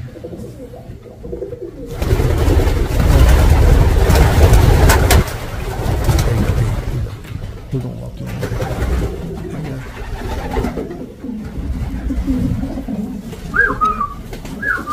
Come on in. Let me hit it just for a second.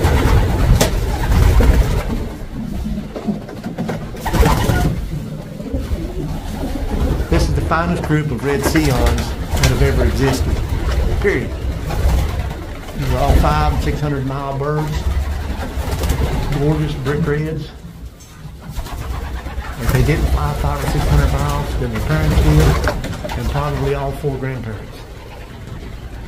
And this is in the dead of winter, early in January. I want you to see what an aviary we've got here. This aviary is bigger than most people's lofts. It's 2 dog kennels that have been put together by Jeremy and his brother. The birds love it. Come on in and shut the door. There you go. I'm going to try to walk out here. I'll talk to you more about this aviary here in a second. I'm just showing the birds off right now. If y'all come around this side of it, come on this side so the birds will be able to come around. If you want to see some beautiful red, brick red, this is it. I seem a little bit nervous right now with 3 guys in the loft this time of the day. When I'm out here by myself, I can just about pick them up off the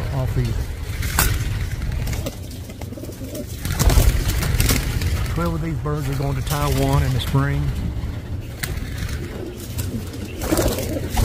Any bird you see with a bright green band on it was last year's bird. That hen right there with that hook left leg was one of my best breeders.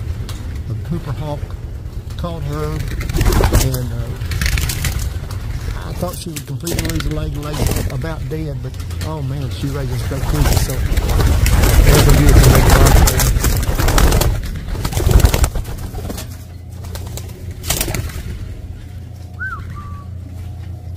Normally I can come out here in the loft on the outside and just whistle, and the birds will all come out to the AV to sing.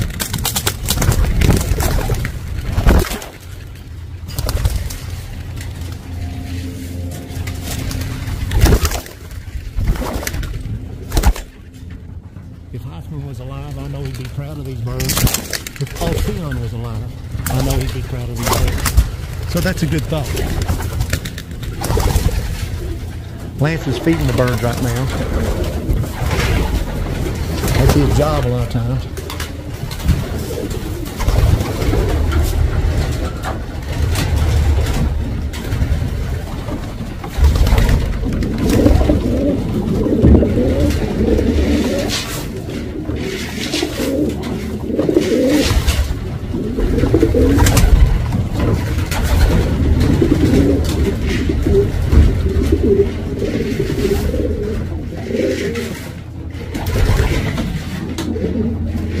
It's almost 10 foot up. We'll talk about ventilation. All the advantages of a loft like this. The nesting you're in the loft. A lot of this, all this was done with a great deal of thought. It wasn't just thrown up. I decided to take the dead middle of the container. Here you can be. I decided to take the center section. Lance and I drew out. The loft is 45 foot long, so I came out and I cut out the middle, basically the middle 22 feet or whatever it was. Had it cut out and had to come up a foot or so, and it come down a foot or so that it would match up with the dog kennel. We cut out a big hole in the container. In other words, we opened this thing up. So isn't that container going to get hot? This is the last thing that's going to get hot. This has got more air in it. This is kind of a shelter more than it is a loft. This is what pigeons love. Too many people are monkey see, monkey do in the pigeon school. I said, they repeat what they hear. They go to loft just like the other guy did. They very rarely think on their own. This was a dream loft. So I'll build a loft that I knew what the pigeons love. I knew from being a little boy, catching pigeons on the bridge and Cold Temple and up in silos and barns. I know what birds liked out of nature. They loved being able to have the open air, and they wanted a sense of security, but always also had wanted a sense of being able to get away. My birds are extremely tame. I don't have to go out there and pick up those pigeons every 15 seconds when I'm in the loft to know that it's a good bird or anything. I can see it's a good bird. I can see it's healthy. I don't have to pick it up. I built these nests up here. They love being up there. Pigeons love when you don't have to pick them up, only they think they can get away from it. They like that. That's what the pigeons like. That's not what you like. That's not what the loft guys like. But that's what the birds like. And if you want birds to be great, healthy pigeons like these birds, sparkling with health, then you want your birds to be happy. And to make birds happy, you do what the birds want to do, not what you want to do. So I'm a strong advocate of having happy pigeons. Happy pigeons make healthy pigeons. If you've got pigeons that have got superior health, then you're in the advantage over the other two.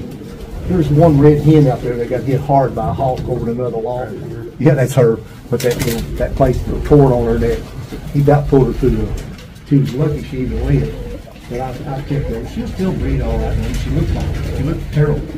I know that. But that's a Cooper Hawks did that to her. She was lucky she even lived through it. And I've got one. That's the first young bird I ever raised in the loft right over there. She hatched out. I don't know, 6 weeks ago when I first moved the birds into the loft. You see this little green band on it, beautiful little hen. And the great thing about this loft is that in the spring and in the summer, all this leaves out in front of you, all these trees. I've got a big wide creek down there on the bottom down there. I don't know, it's just you're out in the country. It's a rural setting, and yet you're right in the middle of town. I'm 1.5, 2 minutes from my house. I can be back and forth. How can you be out in the country and be in the city at the same time? So this was a perfect place for me to have these pigeons. When I first built these, put these dog kennels out here, I thought it was great, and it was great. But it didn't take me long to see it. So I had Cooper hawks that were flying in out of the woods and grabbing these birds through these aviaries. So I started wrapping the aviaries again with wire, and I wrapped them again with wire. And after about the third and even the fourth layer of different kinds of wire, I've not had a single Cooper hawk that's been able to come in here and sit up here and lick their chops, you know, wanting to get one of them. And I've not had a single bird that's been hit by a hawk since I put the fourth layer of wire on there. It's been enough to bounce them off and be able to get their talons through there. You'll see over in the far left corner, that's Jim. Over there, he's the lighter red-cheeked cock, and you'll see he's got a little black in him. Jim happens to be out of a 500-mile cockroach, blue bar cock, and a red hen. Most of these reds are all out of red maties, but Jim's out of a blue bar and a red. And that's Jim's daughter that I had earlier that I showed you that Lance brought back over and let loose in the loft. I'll see her there. I'll pick her out. She's a little different color than the other. Where is she? Over there. Give me a second. I'll find her. Okay. But this is what I was talking about. Comparing red color. See, I've got a lot of reds to compare here. And see, I've got a lot of them are kind of the same red. Like, look at how beautiful that red is over there. Can you zoom in on that red over there? Just look how deep red that is. You know, there's been some families and strains of racing pigeons that have had red in them. Trenton comes to mind, where they had some brick reds like that. But the Trentons that I always saw, none of them handled or looked like these birds.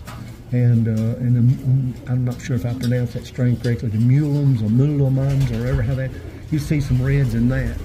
But Mulamans, or I would say I'm not around anybody that's got them, I just see that.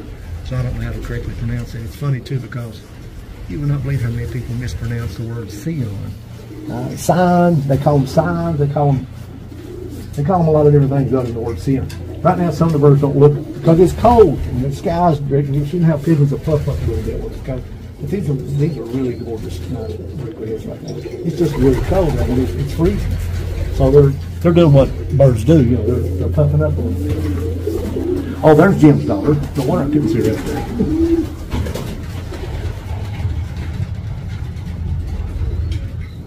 That's her. Come on in. On this side, I've got silvers.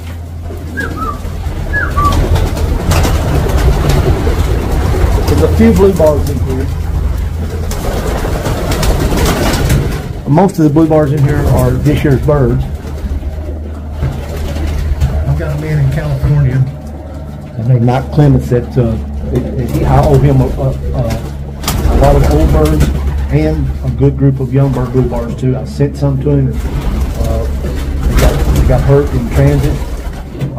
About broke his heart. About broke my heart too. But not to worry. I'm getting him. He's going to get his birds, and so that weighs on me. I've got to get him his pigeons. But these birds love this loft. I tell them to be, well, if you go out there and work these birds to come back and do that. That's it.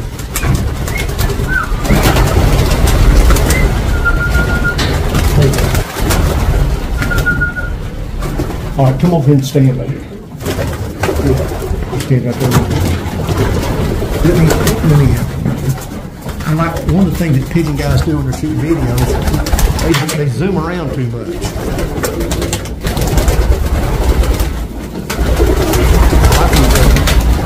Again, where are you going to see Sions like this?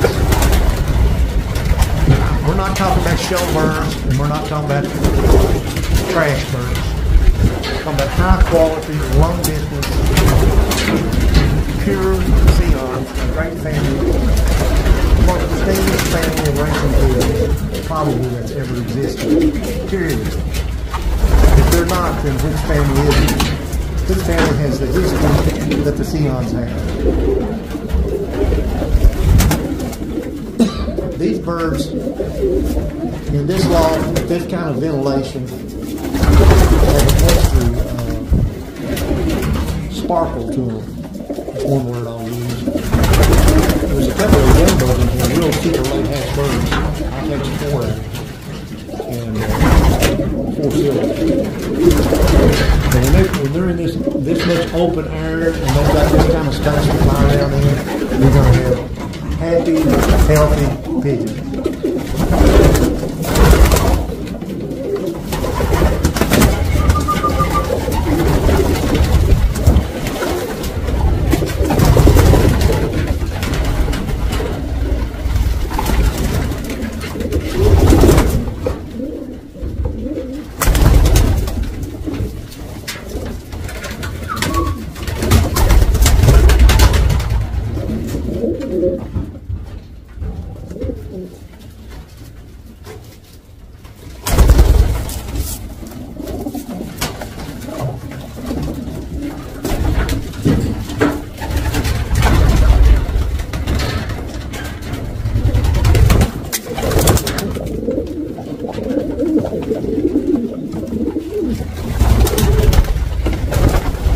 Can't get right near the law. Yeah. What's that?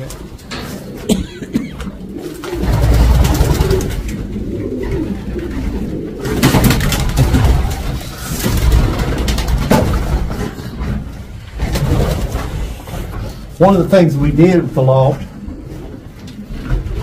I came up with, we knew we were on the hillside, so how were we going to handle this aviary? So what we did, I had a friend from Cuba who'd been locked up in Guantanamo Bay, David Fuentes, locked up in Guantanamo Bay twice. He owns a Cuba body shop in Lexington, Kentucky. Super nice person. I love him to death. I said, David, I've got to get somebody that can cut that container and cut those walls out. I don't know how to go about cutting that metal. He said, I do it. He said, no sweat from Richmond, Kentucky. I be over there. And he called me back up in a little while. I had it marked up. He said, I'm done. I said, done? He said, yes. And I came out, and sure enough, he had made the cuts exactly. He made a cut on these containers because they're grooved. You'll see how he cut so that I could bend the wall of the container over and use it for a floor. Partially part of the floor of the aviary itself. So this is the wall of the container is now the floor of the part of the floor. Out here I've got we've got a double wire and also a grate out there for for the birds to walk on and be on. It's worked out very well. The birds love it. It's just taking, I say this coming year, it takes a little bit of time, but the moment I let those birds loose in this loft, I swear, you can almost see them smile. As much as, you've been around pigeons, you know when they're happy. And I knew the day that I put them in here, I was happy to see them that happy. Just the way they looked around and loved this open loft like this. Let me stand right here. They love this side of the loft. Lance, come over here. They love, Lance has talked about this. They love this side of the loft, better than they did that side for whatever reason. The birds, when they start, one pair of dances right here just about as quick as I put them in. And they love this high ceilings. They do love the high ceilings. I highly recommend you can't catch the bird. So what? You've got to catch the bird, catch it at night with a ladder or something. I don't have to catch the bird. I have to catch the bird for it. Just put the band on the babies. So the birds like this. You might not like it, but it's the birds that are important. And if you can listen to what the birds are saying, they say, this is the loft we want. And that's what they've got. You're not going to find healthier pigeons. There's no bird in here that's the slightest bit sick. I don't give these birds any medication. In fact, we get water out of the creek a lot of times. I never give them any of that. I call it crap. I never give them any injections of this, and shot of that, and this and that. We're going to Superman medicine and all that stuff. You got healthy pigeons. I've selectively kept healthy pigeons all my life. You're going to raise healthy pigeons, you know. It's worked for me, and keeping them happy, you know. I don't feed them super feed or anything else. Give them grit. I do believe the bird gets down a little bit. You could give them to put a little apple cider vinegar in their water. I believe it doesn't hurt the worm the birds a little bit. I believe in giving them red grit. Pecking stone's good. Even grinding up a little cabbage every now and then and giving that to them. It doesn't hurt to give them a cod liver oil capsule. These birds and fish are actually related to each other. You know, I like to smile when people talk about eye sign. I don't know how many people have ever looked at fish's eyes or lizard's eyes. A lot of them got eye sign. I guess they're whatever eye sign.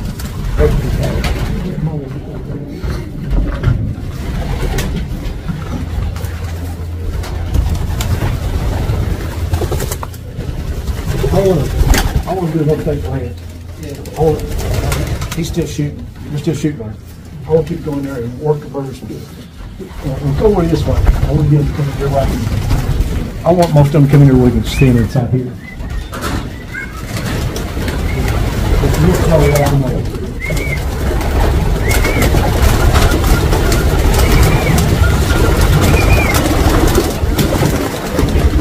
I'm very, very proud of these reds.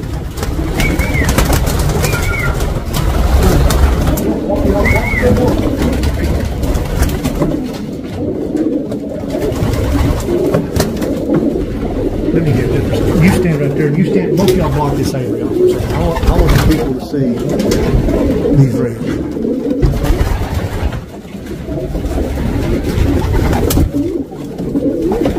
When you go to the fishing shows, you never see one.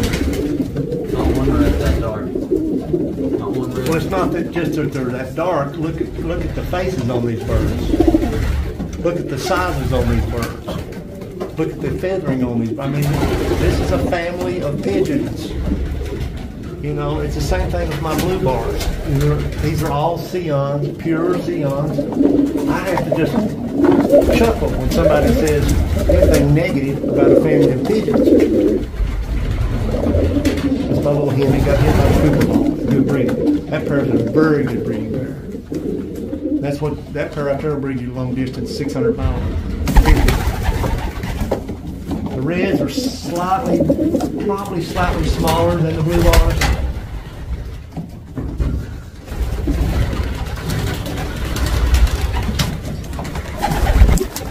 Yeah, come over here, Lenny.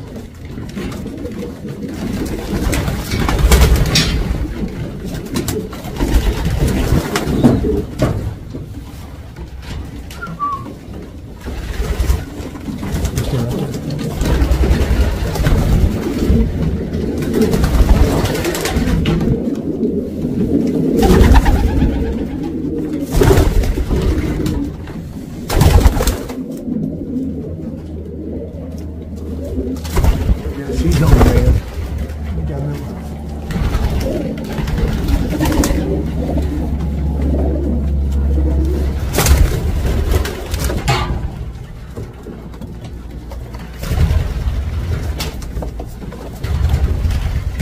I hope you can see these in the video, because if you do, you're not going to see reds like this again. If you live your life 10 times over, Paul Sion never had reds like this. Charles Heitzman never had reds like this. This isn't an accident.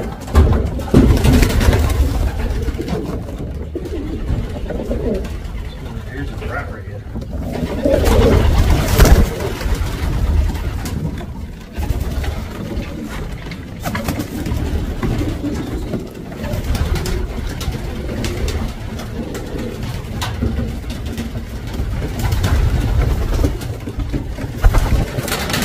Jeremy's right, that red is going to come off. See the difference in the red?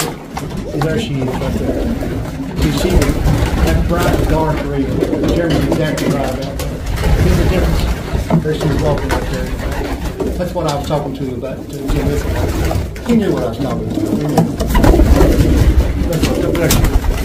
If that, see, you can see the difference in the red cloth. But we'll get out of here. I wanted to.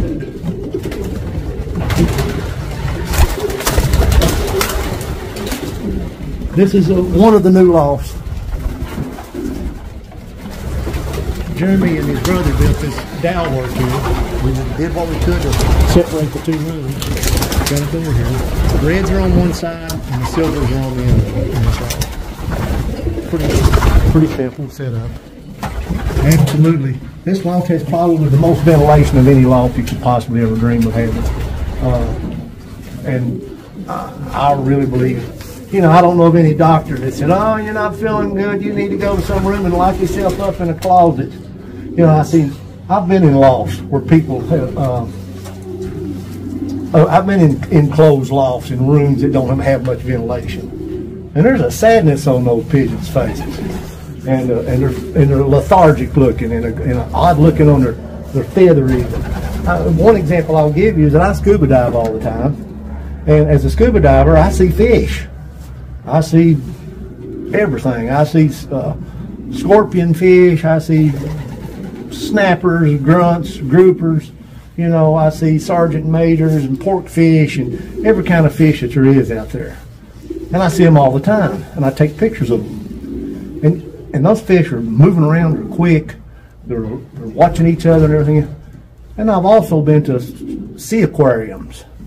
And when I go to a sea aquarium, even the best ones, you go there, it could be a 20 million sea aquarium. Now, oh, I got the great fish, I got sharks, and I've got those same snappers, and I've got this and that in there. When you go to a sea aquarium, if you've ever done any scuba diving or snorkeling, and you know what those fish look like in the wild, out in that fresh, open water, versus what you see in those sea aquariums, those fish are in the sea aquarium like, let me hear my own sea aquarium. They look like they're about ready to die. They've got like a, I don't know, they look like a, they don't look nothing like those fish do out in the ocean.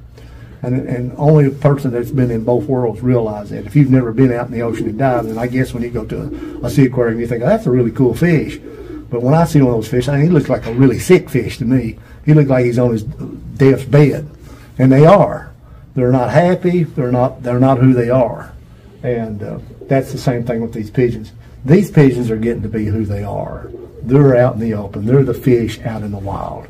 And that's why they have that zeal to them, that vim and vigor, that health, because they're in a loft they love, not a loft that the pigeon people love. This is not a monkey see, monkey do loft. And so I laugh at anybody that says that ventilation isn't good for a pigeon. They have to have pea soup for brains. Come on in. This loft is one of my old lofts. Love it. John built this loft out of barnwood, and I've been working on it, trying to get it back up. I've got a lot of work yet to still do on it. Can't come off the nest one. I hate seeing that. These are all my blue bars, my Leroy stuff. Let's come on out here. Let me hit it just for a second. Come on.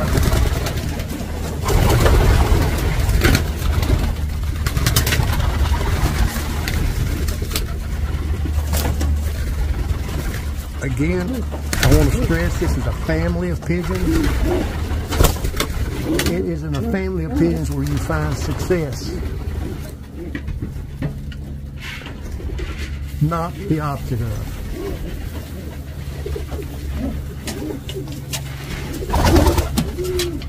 They're eating right now when they get. I've got pine needles down on the floor right now. You know, it's January. One thing, and I've talked about this in another video, this time of year, a lot of guys are trying to raise an early hatch. If you want to raise early hatches, you know, you want to put your birds together right around Thanksgiving or maybe even a week before Thanksgiving, and by the time they come together and by the time they lay their eggs and by the time 18 days goes by and time those babies get, you know, 10 days old or whatever, you'll have your bands issued to you about then, and you can get bands on those birds that are right around 1st of January, you know, last week of December. Earliest you could possibly ever get the, you know, birds banded. And so you get those super early hatches, which you may have a bird that's 1, 2 months older than some other bird that's in the same competition. And I believe that an early hatch probably does have an advantage in maturity. Racehorse people certainly believe that. But I think a lot of times March and April hatch birds fly just about as good as the January and February birds. And it's certainly, I don't know, it's easier to raise pigeons when the weather's warmer. It seems like I get some of my healthiest birds a lot of times right in the middle of summer, even in late summer, when it's really, you know, 85, 90 degrees outside all day long. It seems like those babies just about raise themselves. They set that down. Here, Lance, work those other few out into the aviary if you can. We're going to walk them out here in this aviary. Leave those over a little bit. That bird came off her nest over in this aviary. I don't like that. Here, come on. This is one of my favorite blue bars right here. This is one of my favorite birds. He's out of, his daddy was called My Favorite. You'll see him on the internet. Gorgeous pigeon. A little lighter blue than the others. With beautiful, brilliant eye on him. Like being, I'm not getting into the eye sign. I'm just talking about it just as overall appearance. That's a pretty hand up there. That's the color that we got over. She's gorgeous. We'll walk out here in the aviary for a minute. Come on. This is where we're all at. Oh man, face like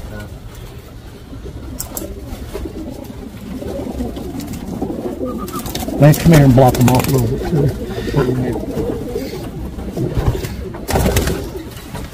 Here, show his eye again if you can. He's just real typical of what I want. This is an eye that Heitzman looked for. I just call it that red, orange, yellow eye, you know, without getting into eye sign. But that was very typical of what Charles Heitzman bred for. He's a little lighter blue. Again, like when I talk about comparisons of colors, you really don't know what, if you've got a lighter blue until you've got a big bunch of blue. You don't know if you've got a darker red until you've got a bunch of darker reds. You don't know if you've got a bird that's got the most perfect lace pattern on it till you've got 100 other lace pattern birds out in front of it. And then you say, oh my, yeah. See a little hen right? I don't want to bring them up there. I got a hen right there. It's got that little place on the head. That's summertime sister. Excellent breeding. There's a bird that flew in Africa. That's Lance's. That's Lance's son. This bird with the red band on it. Lance the pigeon. Hand it up.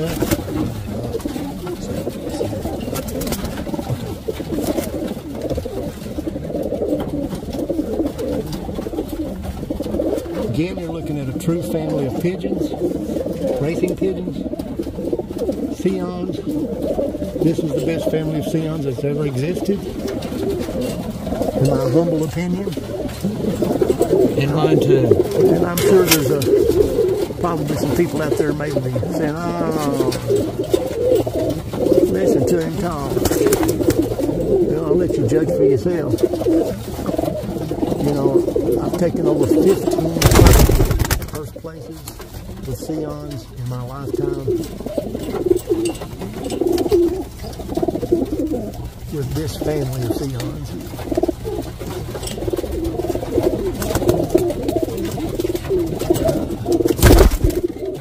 When I went to the National Yellowbird Show this year to buy equipment for the Lofts, the new Lofts, I had 4 different fanciers come up to me and tell me that they were winning with my pigeons.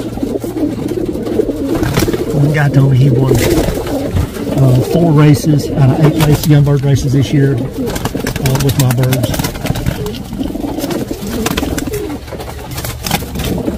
There's a doctor in Pennsylvania, Derek Brown. His club told him, no.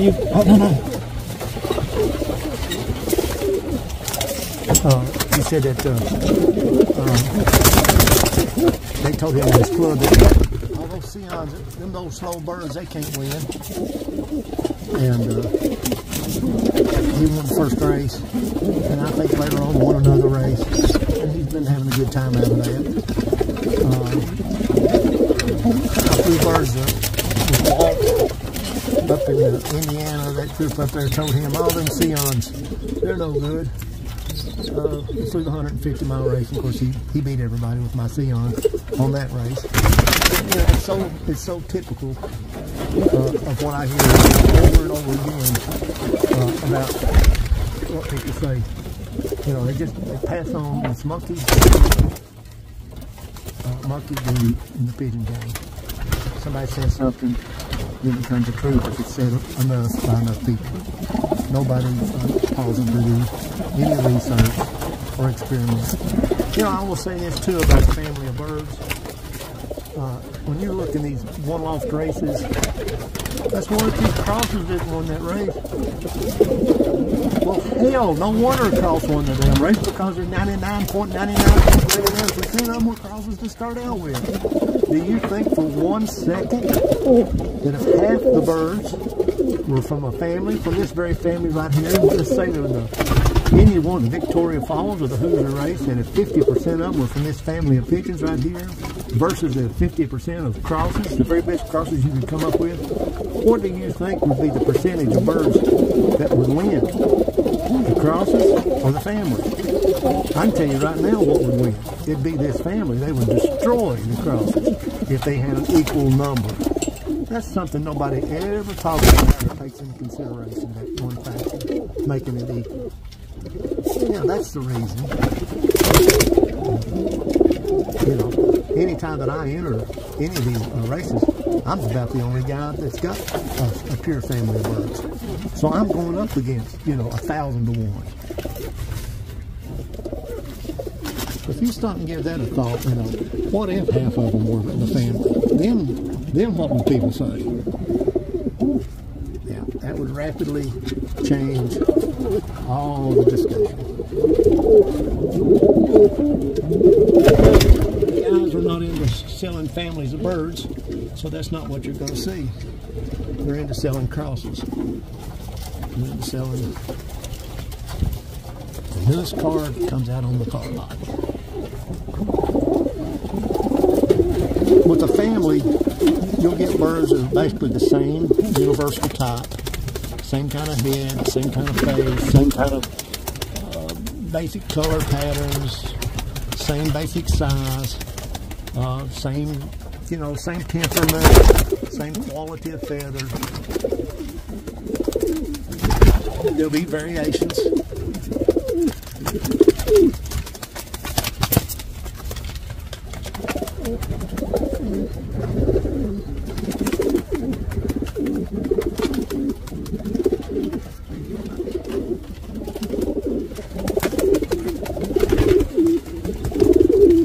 Cold out here today. Step back in.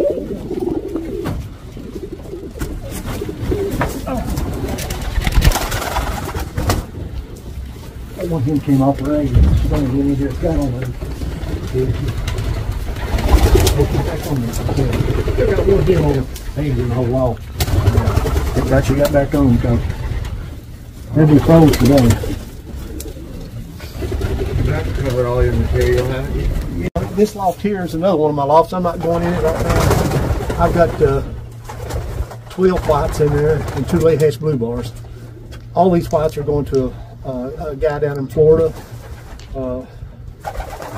Steve Holder. He's going to start using those whites to lease at military funerals. Steve's a very nice person, and I won't have any white pigeons at all ever again anymore. I kept them mostly as hawk bait, and I did train them, had them out to 200 miles, and I even had 2 whites that fly back from 1,000 miles, which I never dreamed that would happen, but they did. They flew back from Key West, and but I'm not keeping whites anymore. I'm going to fly young birds out of this loft this coming year. I can put about 60 birds in this loft and fly them out of there. I had hawks. When I first put this up, I had hawks hitting this aviary. I must have had 7 or 8 young birds killed before I finally put like a 4th layer of wire around it. But I haven't had any trouble since then. It's a good young bird loft to fly out of. So that's what I'm going to be doing with this one. Yeah, right now I'm real lucky. I'm getting water out of this. You can see we're just doing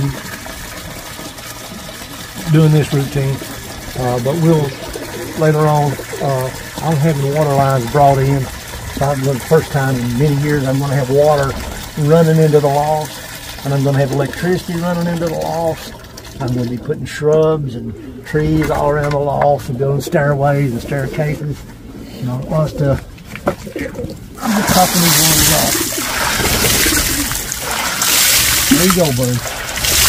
Top of the day. Can you shine it? Look at them, they're coming out. Oh yeah. Finally not frozen.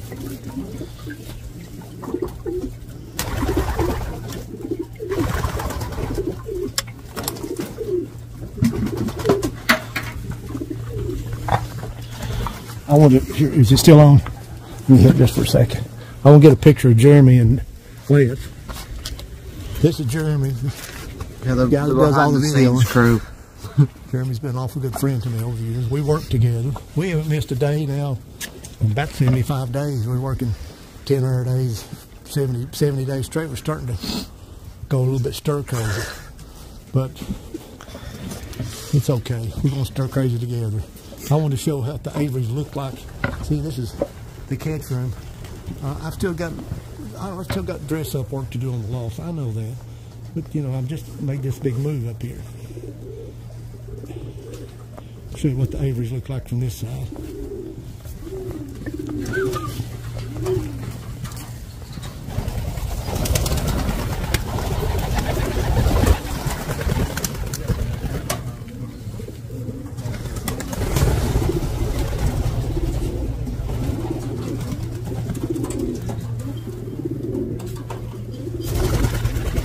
One of the things that I really liked and was impressed by when I went up to see Jim at the Hoosier Loft, you know, in one of my Sions, again from a family of Sions, my family, No Sweat Sions, I had a Strawberry Millie up there on the race before the fire that finished 13th.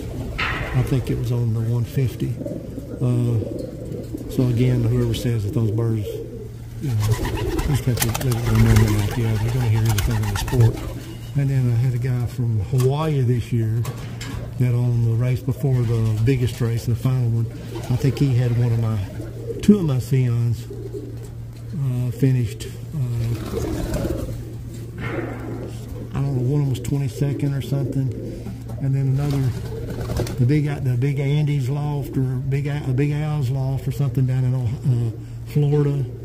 I had another guy that wrote to me and said that he had sent 4 birds down there, and 3 of them finished that race in good shape. One of them, I think something happened to it in the training time, early training times. But all 3 of the other birds that he had went all through the race series, and they finished. All 3 of them finished very well in that Big Andy's race down there, or Big Al, whatever it is. You know, I just get tired of listening to people say anything to sell a bird. These are fantastic Sions, and they'll fly very well against the best birds in the world. And you can see what they look like. So that's easy to say. In the springtime, I'm going to open up this field here. I own all this land. It goes out through here for 5 acres. And we could walk it all out, but it's a big open field. Goes down to a creek in the woods right here, and I'm going to open this up down here where we'll have this, where we have a big area to walk down to the creek in. It's real pretty here through most of the year. All the leaves are off the tree right now as we're in dead of winter. So I'm going to shut the container down. That's it, I guess, pretty much. I just got to tell them to like and subscribe. Oh yeah, if you like this video, subscribe. You know, it'll inspire him to make many more. Oh, yeah. Listen, that's another thing too. There's some guys out there right now that are making a pigeon video every 15 seconds. You know, I guess they're using that same mentality that some of these insurance companies use. You know, get that name recognition. You know, whatever the insurance company is, it comes on television for. The important thing is not whether a dog said it or a monkey said it or a grasshopper said it, just that you remember that name. And there's some of these guys coming on the internet right now. It seems like every day they've got a new pigeon video. I've got a new idea about pigeons, and I'm going to tell you this story about pigeons, and look at this pigeon, and I don't know this. But the whole thing is they're trying to sell you a pigeon, and that's what that's all about. And so, word to the wise, think about it. Why would anybody come on the internet every day and tell you that they're an expert and that this is what you've got to do to be successful, or this is how easy things can be if you get my pigeons? And don't buy that other guy's birds. Make sure you get mine.